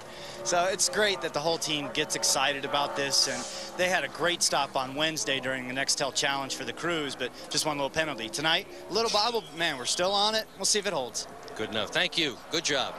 Great run.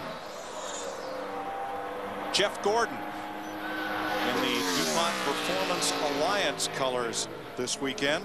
He is a 3-time winner of the All-Star Tilt, 1995, 97, and 2001. Tied with Dale Earnhardt for most wins in this All-Star race. Dale Earnhardt had 3 wins. Now tomorrow night, out at Irwindale, California, which is the nation's finest short track. There in the suburb of Los Angeles. Bob DeFazio's here today. He's going to be out there running the track tomorrow night. And they're going to have the big screen up, and they're going to show the Nextel All-Star Challenge to all their fans on the big screen. And then, when it's over, they'll start their Saturday night racing program. Now, did I not mention that last week? I believe you did. If I was a short track promoter, I would put the big screen up, and on Cup nights on Saturday night, you could get a twofer. Message delivered. I was going to say, obviously he's listening. Real good entrance time through turn 3 and 4. 9-4. Matches the best. Just an okay lap on lap 1. Matt? In the past, Mike, Jeff Gordon has slid through the box and makes a nice entry. Last year, though, his team was penalized 5 seconds. 1 loose slug. Kevin Gilman completing service on the right rear. Solid stop going on so far, and he's away. I tell you what, Matt, that's the fastest stop I've had right there as far as pit stop. Not a bad exit. Great exit. I like the way he got out of there. Little light right there. Remember, the benchmark right now is Kurt Busch, who's at the top of the charts at 116. He was 111.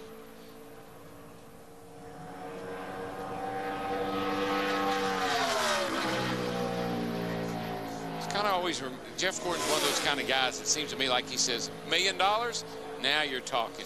And it's looking about like where we anticipated based on all the different times that we've seen. Second quickest for Jeff Gordon in the 24 car. Think about all those No Bull 5s and the Winston millions and things, and every time there's $1 million dangling out there in front of him, he seemed to step it up a notch. Funny about that, isn't it? Show me the money. Jeremy Mayfield, the UAW Dodge Dealers Dodge. Ray Evernham, one of his cars with Scott Riggs, has the pole for the Nextel Open. Looks like that 9.4 is about the benchmark for getting on. And he was at a 9.7, so about 3/10 off. Matt?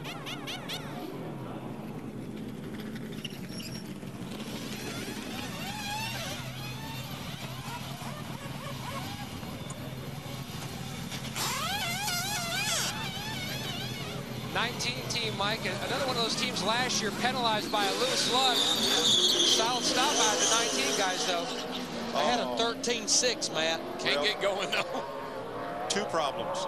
Too fast entering, that's a 20-second penalty. And about 10 seconds of wheel spin leaving. 111 on the exit. Yeah, he just sat there. He wasn't going anywhere for a moment. So 10 cars, 2 cars have had a pit road entering speeding penalty. Dale Earnhardt Jr., now Jeremy Mayfield. So that will be a 20-second penalty, and they still have to check the lug nuts. Mayfield would have been 4th fastest, but for the penalty. Oh, that hurts. Oh, that hurts. Dick? Well, Kyle Busch, you're 4th quick on the board right now for starting position tomorrow night. That's pretty good. You got a decent chance to win the race. You win the race, you get $1 million. What are you going to do with the money? I'm not sure yet. I haven't even thought that far ahead, really. I'm just more worried about being able to get now. No wedding presents. You're already taken care of there, Slim. But no, I'm just going to go out there and do what we can. You know, we've got a great race car. I think the Kellogg Chevrolet is pretty strong for tomorrow. And, you know, the qualifying effort was a little bit sloppy there on my part, you know, especially getting in and then getting into my box and then leaving pit road. So, you know, there was first round jitters. You know, maybe next year will be a little bit better. Well, here's a guy that knows how to win this race for sure, Jeff Gordon. How was your car out there? Everything was great. It was just a really good effort by the whole team. You know, we weren't very good during the daytime. We were real loose, and so Steve Letard and the guys on the DuPont Performance Alliance car Chevrolet did a great job with tuning it up for the track. I was a little bit snug, which I wanted to be, and got to pit road pretty good. Locked the front tire up a little bit more than I wanted to. Got on pit road, and you know, the guys just did a great job in the pits. We've had some phenomenal pit stops lately, so I've been looking forward to this type of a team event for us. Well, it just seems as if whenever you come to Lowe's Motor Speedway, you're on top of the chart. Mike? Thanks, Dick. Greg Biffle just came on the radio and told his crew that his charter communication National Guard board is so loose he can't drive it. Well, you know what, though? He left pit road back here like everybody. He was spinning the tires all the way down through there. I'm not so sure he just didn't cooked the right rear getting out of the pits. But it wasn't a bad lap, 29.40, and there you see 9.8 on his entrance. A lot of braking, a lot of downshifting to get Biffle down to 45 miles an hour, Matt. And Adam Everett, Joe Slingerland, the front tire changers, leap over the wall. Biffle pulls to a stop. A little pour in the back of the box. Changing things up a little bit.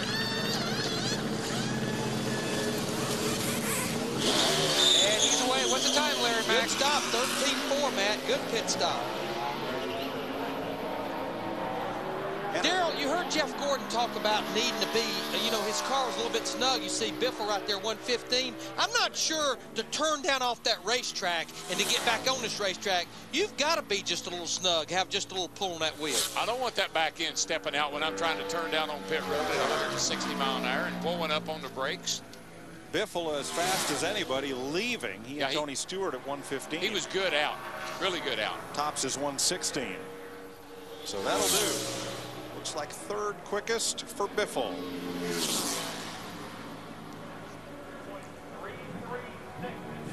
Coming up, Ryan Newman, Kevin Harvick, and Jimmy Johnson. The Rocket, Ryan Newman in the Altel Dodge from Penske Racing, our next qualifier. Pretty decent first lap, 29.28. Man, he was, smoke of the tires. well, I tell you why, Larry, he carried more speed all the way to where he really started trying to whoa up to get on pit road than looked like some of the guys did to me. Yeah, because he was a 10-1. We've been seeing some high nines, Matt. Absolutely, Larry Mack. Now the guys leap over the wall. Nice smooth entry, a pole and a win in this event. The Altel guys, smooth and solid so far. How'd the right side look? Looked pretty solid, pretty good. Left side look, oh, just a little stutter step. Left side looked pretty good though too. 12.9, Matt, good stop. Saw one lug nut in the right front fly up and almost get hung up there as the wheel was hammered on. Good out. Yeah, he ties Kurt Busch for the best outspeed at 116 there. I like what they're doing here. I don't know, he and Kurt both had great exit getting out of the box itself. For Chief Matt Borland, his part of this work is done. Daryl, right now, up to this point, it looks like the biggest difference in Kurt Busch and Ryan Newman, Kurt ran a faster first lap. Everything else was pretty close to each other. Third fastest for Newman, 124.13 seconds. 3 cars in the 124-second bracket. I'm not sure a lot of it wasn't on that final lap right there. Yeah, he got loose in 3 and 4. Loose off with 2 on the first lap. Loose hit a center of 3 and 4 on my coming back to the checkered lap. And brake pedal is not good. And it got hung in between third and second coming into pit lane. Man, I'm glad he only ran 3 laps. Now this is our race off pit road. Again, this includes the pit stop, and if you notice, it's pretty much in the order that the qualifying is right now, except pretty much maybe for the 20 and the 5 being flip-flopped just a little bit, but we talked about it at the top of the show. This pole would be 1 on pit road, including the pit stop. True. Speed's presentation of NASCAR Bud Pole qualifying at Lowe's Motor Speedway is brought to you by Wolverine. Always relentless by nature. Boots, shoes, apparel, gear.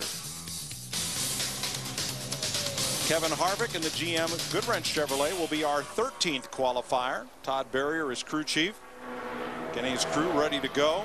Richard Childress, like Rick Hendrick, has had at least 1 car in every All-Star Challenge.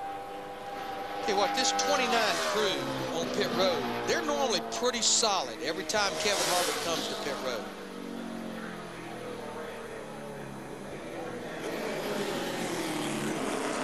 $10 flat coming in. Pretty good time right there. Took the short way in. Turned down a little earlier than most drivers have been taking a little wider arc. I think that hurts you. I think a little diamond up is a good move. In front of Matt. Harvick's best start in this event, 3rd. Now he was caught for speeding last year. 1 of 3 drivers. Pulver already done on the front. Pittman already done on the back. Going to work on the left side. Jack up. You can hear Harvick gunning the engine, and he's away. 13.7, Matt, on that stop. Oh, he had way too much RPM when he dropped the clutch. A lot of wheel spin. but he got it under control by about the 5th pit box. But there's the result, Larry. 7 miles per hour slower than our fastest 2 cars. Yeah, he was really in the gas before the jack ever dropped, and boy, that created a ton of wheel spin. Looks like the late draw is going to favor drivers, not because of the sun or the track temperature, but because of the amount of rubber laid down along the concrete on pit road. And I'm going to tell you what, one observation that we have seen, Kurt Busch and Jeff Gordon, as Kevin Harvick will be 6th quickest, our 2 fastest cars, they really didn't turn a lot of RPM when that jack dropped and they took off. No, they almost stalled the engine. Remember, Tony, Matt said he stalled the engine. No, he didn't. He just didn't get the wheels spinning like some of these guys have done. He bogged it a little. Torque is your friend. Yeah. Trying to get off pit road there. There's Ryan Newman, who is 3rd quick. And you know, earlier when we did the open qualifying, we mentioned that that is an impound race. This is not an impound race, and the reason being, John Darby, competition director for the Nextel Cup Series, was a little afraid with this pit stop, really hard on axles, drive plates, gears, transmissions. He didn't want the teams to be painted in a box, have to start the race with that equipment without it being checked. Yeah, we always, and I'm sure you did too, we always change everything once we did this little drill here. Gear included. Jimmy Johnson a little loose out of turn 2 in the Lowe's Chevrolet. He's the 2003 winner of NASCAR's All-Star Night. Well, he sure hadn't been happy with his car all weekend or all day today, and they didn't have a very good test over here. So if they can get this baby hooked up and make him happy, they've done a great turnaround. That's a decent first lap, 29.34. That's about right there where Ryan Newman in the 12 ran, within a half a tenth. Well, they seem to always be able to get it right when it counts.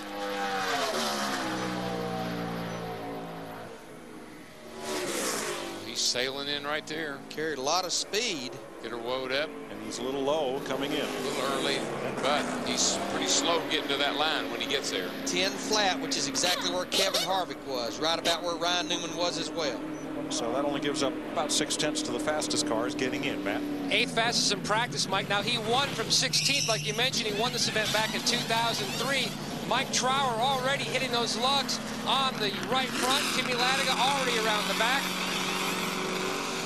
Indexing the tires about the same time, and he is away. Oh, yeah, man. 12 seconds. Great stop. Good stop. You know why, Larry? One of the things he did, the crew, he stopped the car right on the money. Perfect. I mean, the jack man stuck the jack right where he was. And look here, boys, 117. That's a miles per hour faster than our top 2 cars right now. But, Darrell, you're right. The crew didn't have to move an inch. They went right to their spot, and he was on it. Made a huge difference. First one I've seen really do it that right. If he can get through 3 and 4, possibly that exit and that pit stop can make up for the little difference he lost getting onto pit road. So the worst handling car through practice becomes our new pole sitter. On the pole, baby. Oh, yeah. I was out of freaking control here on the track. I guess they were...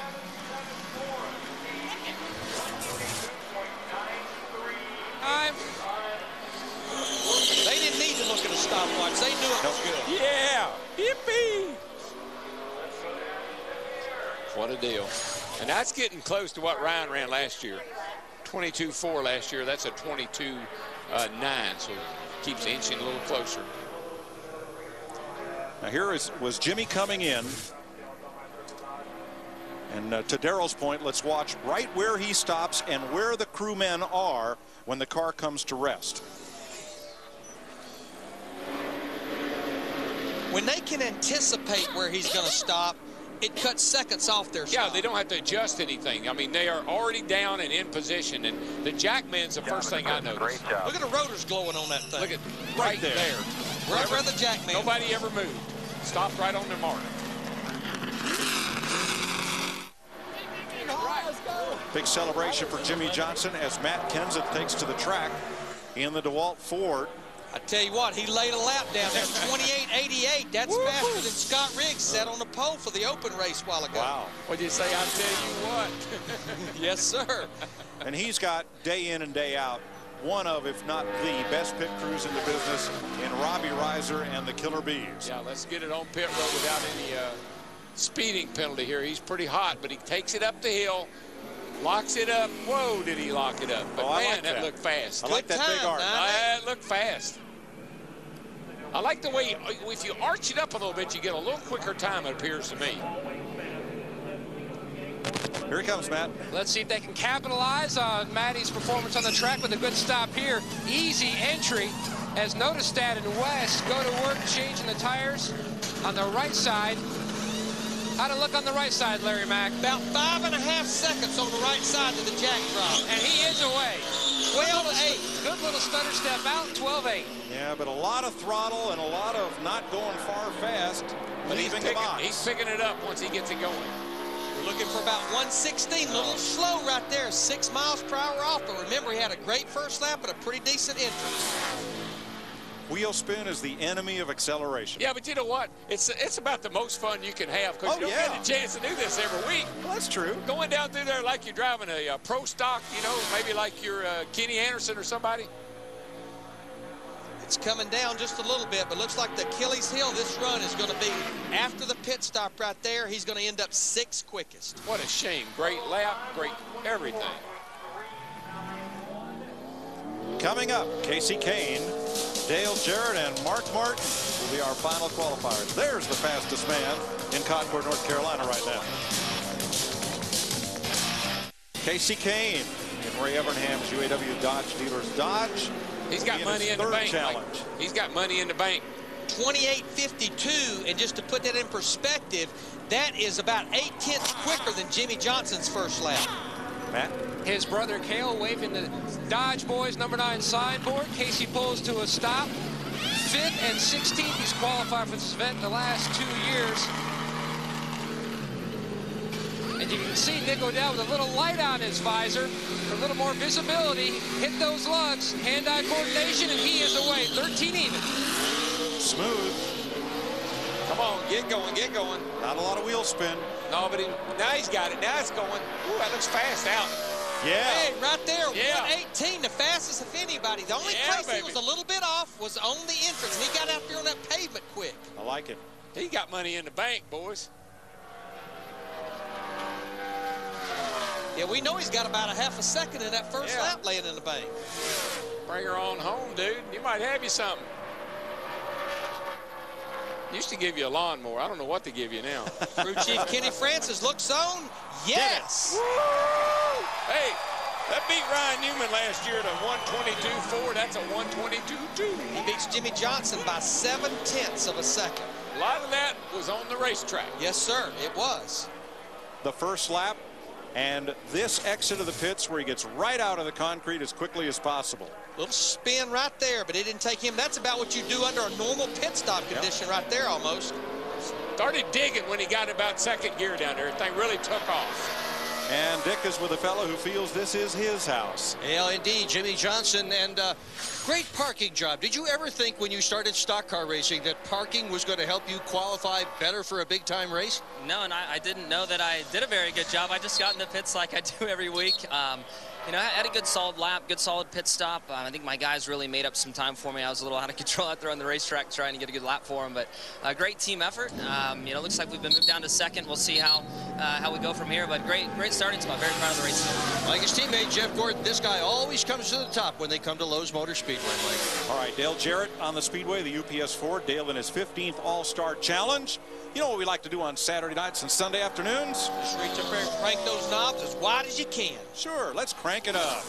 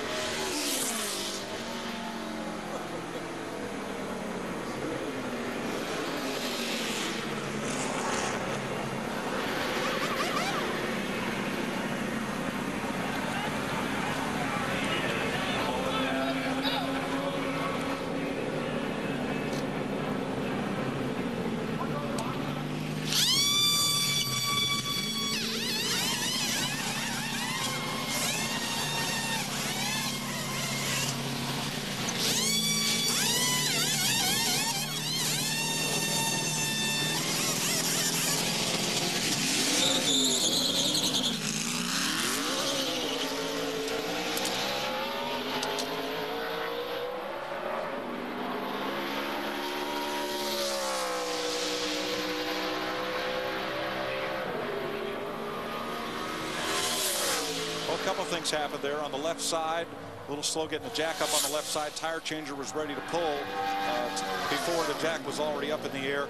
The wheels spun coming out. He got control of it, and then they spun again. And just a little lackadaisical getting to the pit box, too. Didn't seem like he was just running in there as hard as some of the others have. Now that's car chief Jason Burdett, who will be actually acting as the crew chief for this 88 team this weekend in the next 3 races. Slugger Labby, the crew chief, after the rear sway bar mounting infraction at Richmond, lost the appeal this week, suspended for 4 weeks, including this All-Star weekend.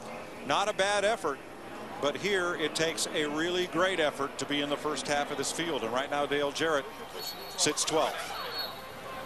A little on the free side? Yeah. A little loose. Here's our final qualifier. Last year's winner, how appropriate. Mark Martin, this year in the AAA Ford Fusion of Jack Roush. Well, that thing took an ugly look getting into turn 3 there.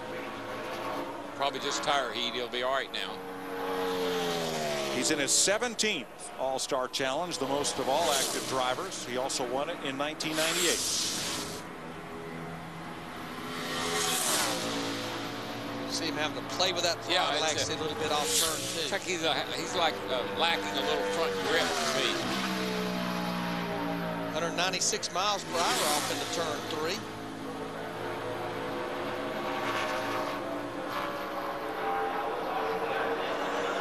.29.30, just a okay lap. Just to put that in perspective, Casey Kane, 28.52. And that's pretty darn quick. Yes, it is. Dude, that's getting up there close to 188, 189 miles an hour.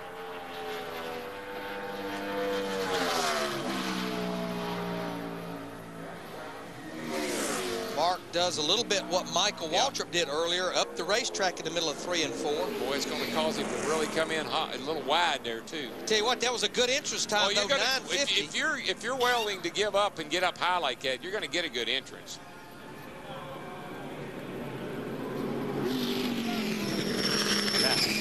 Mark slides to his stops. The car was loose on the racetrack. Ziegler and Bowen go to work on the front. Enderle and Smith on the back. How'd it look on the right side, Larry Mack? Just nice and solid. Just not real fast, but no mistakes, Matt. That's how it is on the left side. And the time? 13.8. Pretty good launch off pit road for Mark. Yeah, that looks pretty good getting out. Whoa, Mark. 115. Remember, Casey Kane was 118. There's Casey right there. He turned her sideways down there. I know that. Worked. Might have picked up a few tenths there. Yeah, 116, 117 has been pretty solid getting off pit road until Casey Kane did the 118. And he had a good entrance time as well. Casey Kane did everything right. But look at Mark, the pit stop and that exit going to move him from 12th coming in to 6th right now. And that's where he'll be. He's the fastest Ford at 6th, and Casey Kane has won the pole for the Nextel All-Star Challenge, Dick. And congratulations. Anything you could have done better in that run? I don't know. I felt like I could have lost a little getting to pit road, could have lost a little leaving pit road, but you never really know. And I know the lap was good, and the pit crew did an awesome job again, run second in the challenge this week, and just had another great stop. So we're pretty excited. Definitely, the Dodge dealers, UAW Dodge Charger was very good. Congratulations to you, Mike. It's his first pole in the All-Star Challenge. Last year, he started 5th. This will be his 3rd trip. Won the pole last week at Darlington. And Jimmy Johnson, right there. A lot of Dodges up there in the top 5. Yeah. Casey Kane, Kurt Busch, and Kurt Busch's teammate Ryan Newman. I believe it's going to be really important, and like so many races, but again, to start up front. I think that's the hot tip this weekend. Bittersweet night for Ray Evernham. He has both ends of the grid, first with Kane and last with Mayfield's team. Plus, he's got a truck on the outside the front row. With Aaron Crocker on the outside of the front row in a truck race. Wow. Our truck boys are over here. They're just licking the chops, ready to get on the air. The truck race is next. The NASCAR Craftsman Truck Series lives on speed.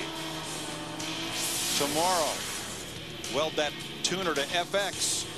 Our All-Star Night coverage begins at 7 p.m. Eastern Time. A lot of fun, music, surprises. It's going to be a great night with the Nextel All-Star Challenge. They're going to turn this track pretty quickly because we know you're waiting impatiently for the truck race, as are we. Track's fast now, boys. Be a great race. Oops, a one lug nut penalty on Mark Martin. That will move him back from that 6th starting spot. We got so many elements tomorrow night. We got new pavement, we got a hard tire, we got small fuel cell, we got inversion, we've got a 10-minute break. That's the reason they call it a challenge. No, but you left out the most important part. $1 million to win. That's right. Casey Kane, 12th different driver to win the pole for the Nextel All-Star Challenge. We'll see you tomorrow night. We're trucking next on Speed.